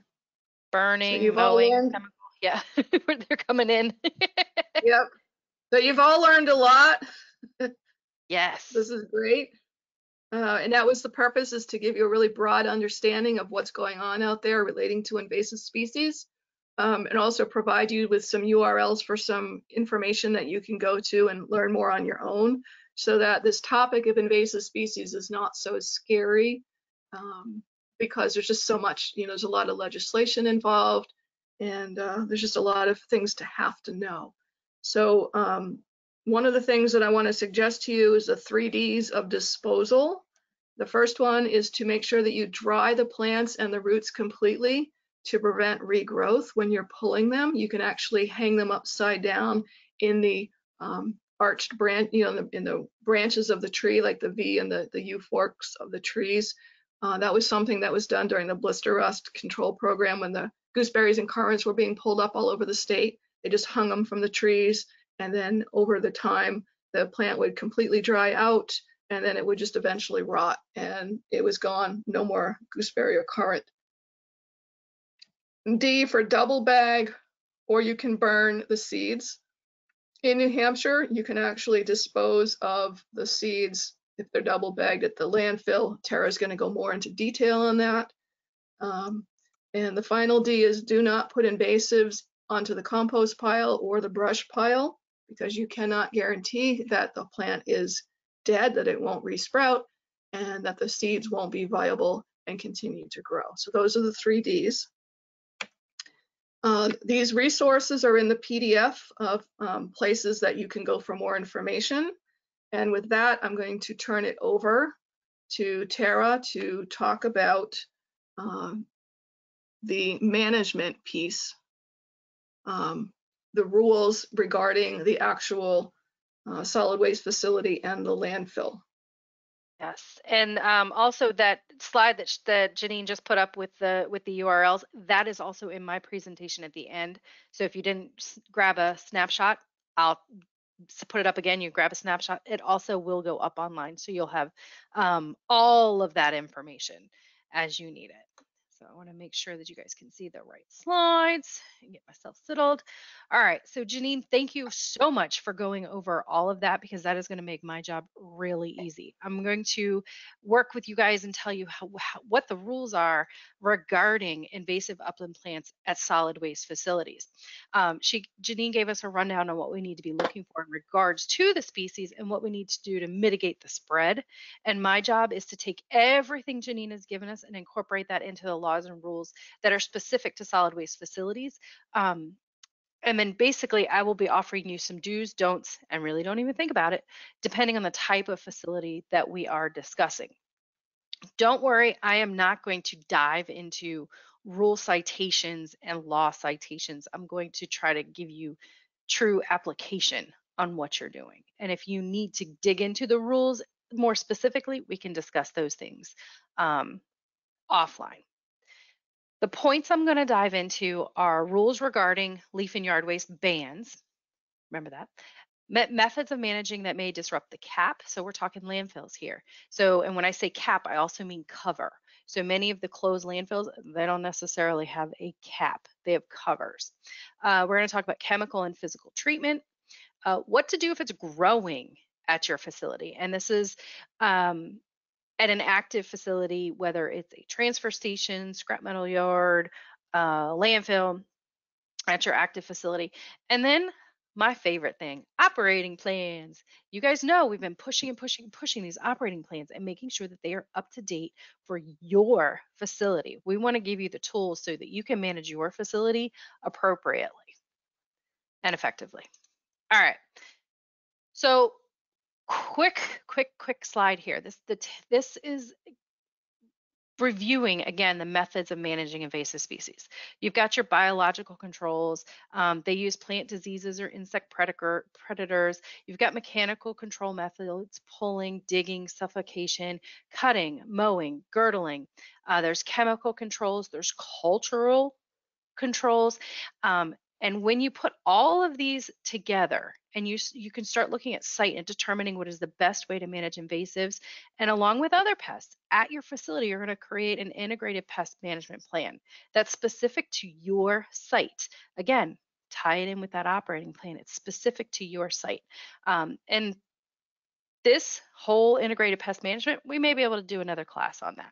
But for now, we're just going to be talking about upland invasives. First thing I want to mention is invasive species are not considered in the definition of leaf and yard waste. For those of you that remember back from basic training, there is a statutory ban on disposal of leaf and yard waste in landfills and incinerators. And the reason is because it takes up space in the landfill. There's no reason to manage it in that way, leaf and yard waste. Yard waste is also defined as leaves, grass clippings, garden debris, and smaller chipped branches. Now, the Solid Waste Management Bureau at DES does not consider invasive species to be leaf and yard waste. They are considered to be municipal solid waste. Therefore, landfills and incinerators may accept invasive species for disposal. Important to remember, just because we allow it at DES does not mean that your destination facility will accept it. So you may want to check with them to make sure that they will accept those invasive species, or even just notify them, hey, we got a load of invasive species in, we're putting it in with our MSW or in for incineration, for landfill or incineration, we're sending it to you. So you can let them know you've already checked it, you know it's not supposed to go in your compost pile or leaf and yard waste pile, and go from there. All right, so landfills. Let's talk about managing of invasive plants growing at active and inactive landfills. This is, remember, specific to your landfills. Digging down and pulling out those roots. So basically disturbing the cap or the cover. You've got a couple of different things going on here. For a closed landfill, an inactive landfill, you can only hand dig 6 inches or less. If whatever plant's growing, say it's the Japanese knotweed, and you're like, well, Tara, we know those roots grow down feet. You need to contact DES. You need to contact DES and work with your consultant to figure out how you're going to remove that specific species. I'm telling you right now, you're not going to want to get out there with machinery to dig that out and dig into the waste that is there, because then you're disturbing the cap and you don't want to do it. Now, for an active landfill, if on your intermediate cover, operating plan, hello. So this should be in your operating plan. You need to go back to your operating plan and see what it says that's in there. If you don't have it in there, that's when you contact DES and say, okay, we need some assistance on this. We need help figuring out how we're going to get this invasive species out here that meets the rules and the requirements. And then the same as the active phase operating plan. It should already be in there. You guys should already have that plan in place. And then you'll see this banner on the bottom of this slide. You'll see it a lot in the next couple slides. Regardless of the situation, if you have invasive species growing at and on your landfill, you need to contact your consultant. They are there to help you and to assist you on management and what is the best management for whatever specific invasive species is growing there. All right, chemical treatment. Well, chemical treatment may not be our first go-to. Sometimes it is a necessary evil. And when applied in accordance with the label, it can be quite effective and minimally harmful. And Janine already went over all of that with you. So think about it this way, that if you are at that point where this is the only thing you can do, then this is what we got to do. For plants growing on a closed landfill, the best option may be to apply locally to the plant. Make sure you're following the instructions on the container. For those of you that have an active landfill and are mitigating plants on your cover, which you should not have there anyways, what does your operating plan say again? Operating plan. There should be something in there. If not, again, work with your consultant and then check with DES to determine if it is allowable. Now, lastly, this goes for any of your facilities. If there are impacts to groundwaters and surface water, you don't want to use those chemicals. You're going to have to check with your other permits that you have at your facility, your groundwater monitoring plan, see if whatever it is that you are wanting to do is allowable. Now, again, check with your consultants. You guys are paying your consultants to manage those closed landfills and the active landfills. You all have consultants that manage the permits. You pay them to do the monitoring. They have the tools and the expertise to follow all of the regulations as well as the conditions in your permit. If you have stormwater swales on your closed landfill, and you have invasives growing in those swales, and the only way you can get them out of there is through chemical treatment, you're going to want to talk with your consultant for application, proper application, and licensed application. Don't take it upon yourself to go out there and say, okay, I'm going to use the chemicals, I'm going to spray it on there, because you don't know what's going to happen and what's going to come down the pike on you. All right, so those are the two biggies. Grazing. You want to get some goats out there? Sure. You can do that. That is allowable. But there's a couple things you might want to do first. You're going to want to check with some experts on invasives, like Janine. There may be some reason that specific plants should not be grazed on, whether it's the time of year, if they have seeds on them, and the goats come and they defecate elsewhere, and then the seeds are spread even more. So there's certain things you just need to know. You need to look into, you need to research time of year, types of animals, types of plants. Or you may get goats out there and they're like, I don't like that plant, so they're not going to eat it. So there's no sense in having the goats come out there. And then just check in with DES and just say, hey, this is what we're doing. This is a either post-closure activity, or it is an activity that we're going to be doing at our landfill. Is this allowable? 90% of the time, sure. You want to bring goats out there? Great. That's what they're doing. Wonderful. You're managing and mitigating plants that are invasive. Smothering and desiccation. So it's basic physical in situ treatment. It's fine.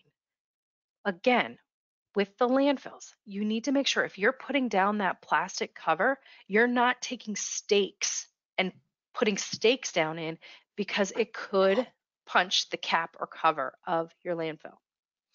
Also, you need to make sure that if it is an active landfill, the intermediate cover or active face is not negatively affected at all by putting that plastic down. You can't create an issue while trying to clean up another issue.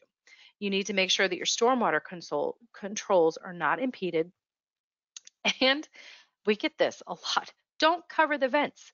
The vents are there for a purpose. You need to be mindful of the area that is around you that you are wanting to cover. You don't want to negatively affect the landfill features and apparatus that are already there. You are going to be the least amount of affected the least amount, and to remove those plants. Okay. Physical alteration. So we talk mowing, cutting, girdling. Yes, yes, yes. You know, on a landfill, on the closed landfills, you need to mow that. You have to mow that down. So if your part of your invasives plan is to mow it, great. You want to cut it down, as long as you're using the proper safety gear and safety measures, go for it. Girdling. The only thing I want to say about that is you need to make sure that if you are going to girdle, that you are doing it at the proper time of year and on plants where it will make a difference. And that, again, is going to you need to do some research about what plants you have there and what the best options are. But physical alterations, go for it. Burning. Just say no. You may not open burn on or in your landfill. You do not want to catch the landfill on fire. You don't know what's in that landfill, especially those closed landfills. Do not burn on the landfill. And I will just leave you with that. Does anyone have any questions regarding what you can and cannot do at a active or inactive landfill in regards to management of these plants? You can raise your hand or you could type your question. I'll give you a few seconds.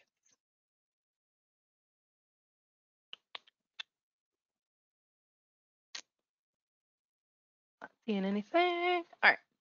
So let's talk about active facilities. And we're talking about the non-landfills. These landfills no longer we're talking about. You want the management of invasive upland plants either growing at the facility or disposed of at the facility. We're going to make this very easy. You may want to screenshot this picture, but it basically goes through each thing and says yes, no, whatever. So composting, stop. When we're talking composting here, we're talking especially, well, we're talking about any kind of composting in your facility, including leaf and yard waste piles. When your customers bring you a plant and bring in their leaf and yard waste, you have no idea if that plant is completely dead or not. You just don't. You don't know how long they've had it, if they bagged it up, if they just pulled it out of the ground that day. You also know for a fact that 95% of your residents and customers are not going to go through and cut off all the flowers and the fruits and bag them up and then bring you the leaf and yard waste separately. They're just not going to do it. People just, that's not what they're going to do. So don't compost invasive species. All right. So yes, shallow digging and hand pulling, sure, as long as you're using dig safe controls and you're out of the footprint of the landfill and you know what you're doing when you pull those out. Desiccation or smothering, again, as long as you're not impeding normal operations or creating a stormwater collection point. You don't want to do that either. Mowing and cutting, go for it. As long as you're following the safety controls at the facility, that's fine. So your maybes. So your burn pile. This one, I kind of went back and forth with myself and kind of talked to Janine about it. And so really with the burn pile, you don't want to put it in there, but if it ends up in there, the plant has to be completely dead. Roots, everything. And then the flowers and the fruits removed. You do not want those going through that burn pile because you don't know if it's going to be, it may come out of the other end viable, and then you're in a world of hurt. So just if you notice them in the burn pile, you can yank them out and put them in with the MSW. Chemical treatment. If they've come in and someone has brought them to you already pulled out of the ground, you don't need to chemically treat those. Just put those in a bag and put them in the MSW. For chemical treating ones that are growing on site, again, you want to follow all of the label instructions. You also want to review your permits. So if you've got groundwater monitoring on site, if you've got wetlands nearby, if you have drinking water wells nearby, some of you may, you need to make sure that if you are chemically treating these, that you are doing it in accordance with all of the permits and then your labels. And every single facility is different. So you all will have something different that you have to adhere to. So these are the maybes. So the stop, go, and maybe. That's pretty simple and easy to follow along. Any questions? Hands raised. I know it's a lot of information. All right. Oh, operating plans. So we talk about operating plans in many of our classes. You guys know you all have to have an operating plan for your active facilities. So these are the 3 sections where invasive plant species may come into play. So you've got section 2, section 3, and section 5. A lot of words, I understand. So section 2 is just your authorized and prohibited wastes. Is this waste listed as an authorized waste? Do you have this specifically listed in your operating plan? I would guess most of you are going to say, well, no. Remember, if you are authorized to take MSW, then you are authorized to take invasive species in and manage them properly. For those of you who are not authorized to take MSW, then you need to consider this as a prohibited waste. So think about we do have scrap metal. I always go back to scrap metal facilities because really they're permitted to take in scrap metal. That's it. They're not permitted to accept your invasive species. So for section 2, you're not gonna want to bring them in from your customers. However, you may find them on your site, and then we'll talk about that in section 5. All right. So for those of you who have said, yep, we are authorized to accept invasive waste and invasive plant species as waste, and you are going to, In section 3 of your operating plan, all you do is lay out how you're going to handle it. So if you know you're going to accept them, what do you tell your customers? Where are they supposed to put the invasive species? How are they supposed to bring them to you? And be specific. So then when you have the new guy who comes in and someone brings them in invasives and they're like, have them in their hand, hey, I've got some buckthorn here. What do I do with it? He can look in the operating plan and say, oh, this is what we do, done and done. And you're not running around trying to find answers or calling DES or doing any of that. You already know what your plan is. And then section 5, this is for if you find invasives growing at your facility. This is your routine maintenance, inspections, and monitoring plan. So if you find it and you've identified it as growing at your facility, you need to implement a routine plan. What are you going to do to mitigate it? What makes the most sense? And that's where your integrated pest management plan could come into play. So how are you going to just get rid of those plants from or stop them from growing at your facility? And then the plants that you've gotten out of the ground, what are you going to do with them? And that all needs to be in your operating plan. So that is a quick and dirty what you have to do at solid waste facilities. So Janine set you up with telling you what all the invasives were and what your options are, and then I linked those with what you have to do at your solid waste facility. And then as promised, here is the resources page again.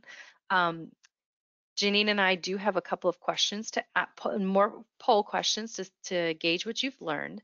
But if you guys have questions, we have another 10 minutes or so of time available. If you have questions, you can feel free to type those in. You can chat them in. You can raise your hand and I can unmute you. And if you have a microphone, you can talk.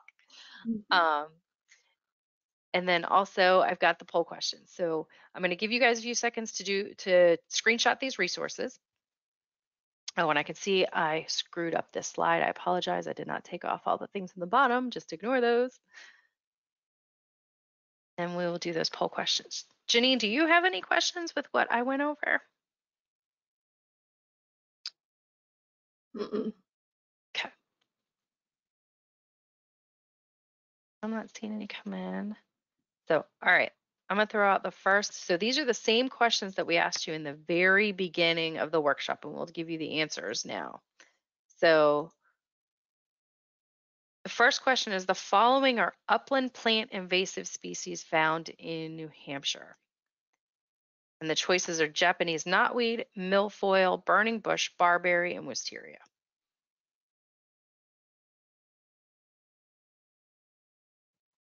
I'll give you guys a few seconds.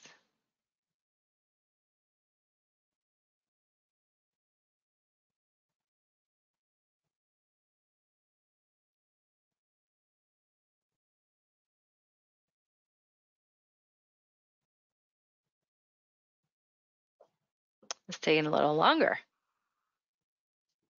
About 10 more seconds.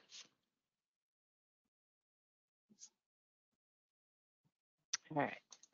So Janine, of this list, which one is not an invasive upland species?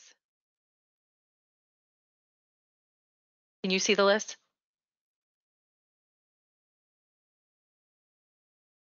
Oh, hello? Oh, it was Uh-oh. on and then it went off. Uh-oh. The milfoil is a wetland plant, so it is not an upland invasive species. The knotweed, burning bush, barberry, wisteria are all upland. They're all terrestrial plants. And then of course the wisteria grows taller than the other ones, being a vine. Another one of those plants that has that vining habitat. We didn't talk about it specifically, but you can lump it in with the oriental bittersweet, that it can take over, it crawls over, climbs over whatever's in its way, sun and shade, and can actually girdle other plants. So everything but the milfoil is an upland invasive species. Perfect. Okay, so let me hide that.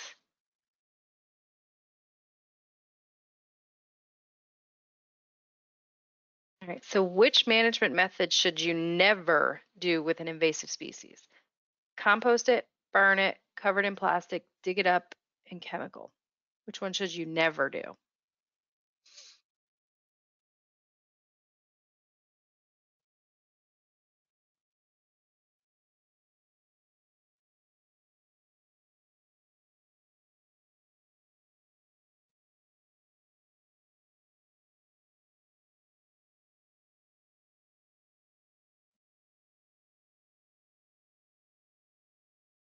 These answers are better than the ones earlier, which is excellent.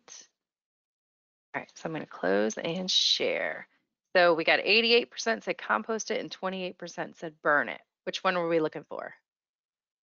We're looking primarily for compost it, and the reason is that you cannot be assured that when you compost something that it's, number one, as Tara said, not completely dead already, but that number two, that the seeds are, that it may still have seeds that are viable and you can continue to grow plants, and suddenly your compost pile is covered in little seedlings of burning bush. So composting is not recommended. And then the burning is going to be an it depends kind of a situation. It's highly situational. It's not allowed, obviously, in New Hampshire at sites that Tara was just talking about.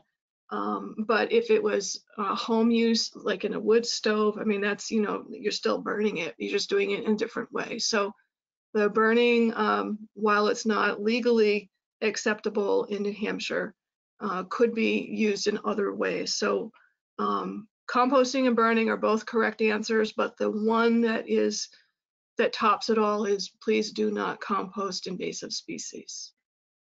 Yep. Right. And how do invasive species spread? Choose all that apply. You got seeds, nurseries, compost, incomplete burns.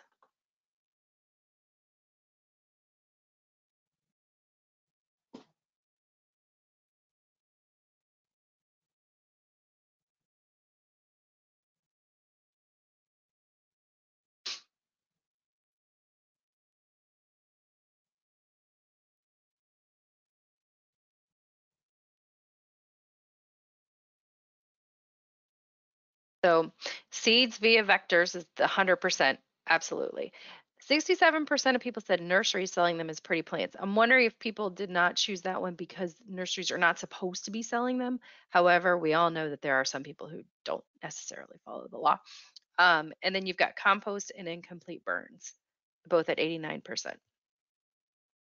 So all of the above, would you Yes. say? Okay, Yes, I would definitely say all of the above on that. perfect.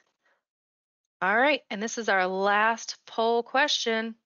Invasive species brought to a solid waste facility from a customer should be treated as leaf and yard waste. True or false?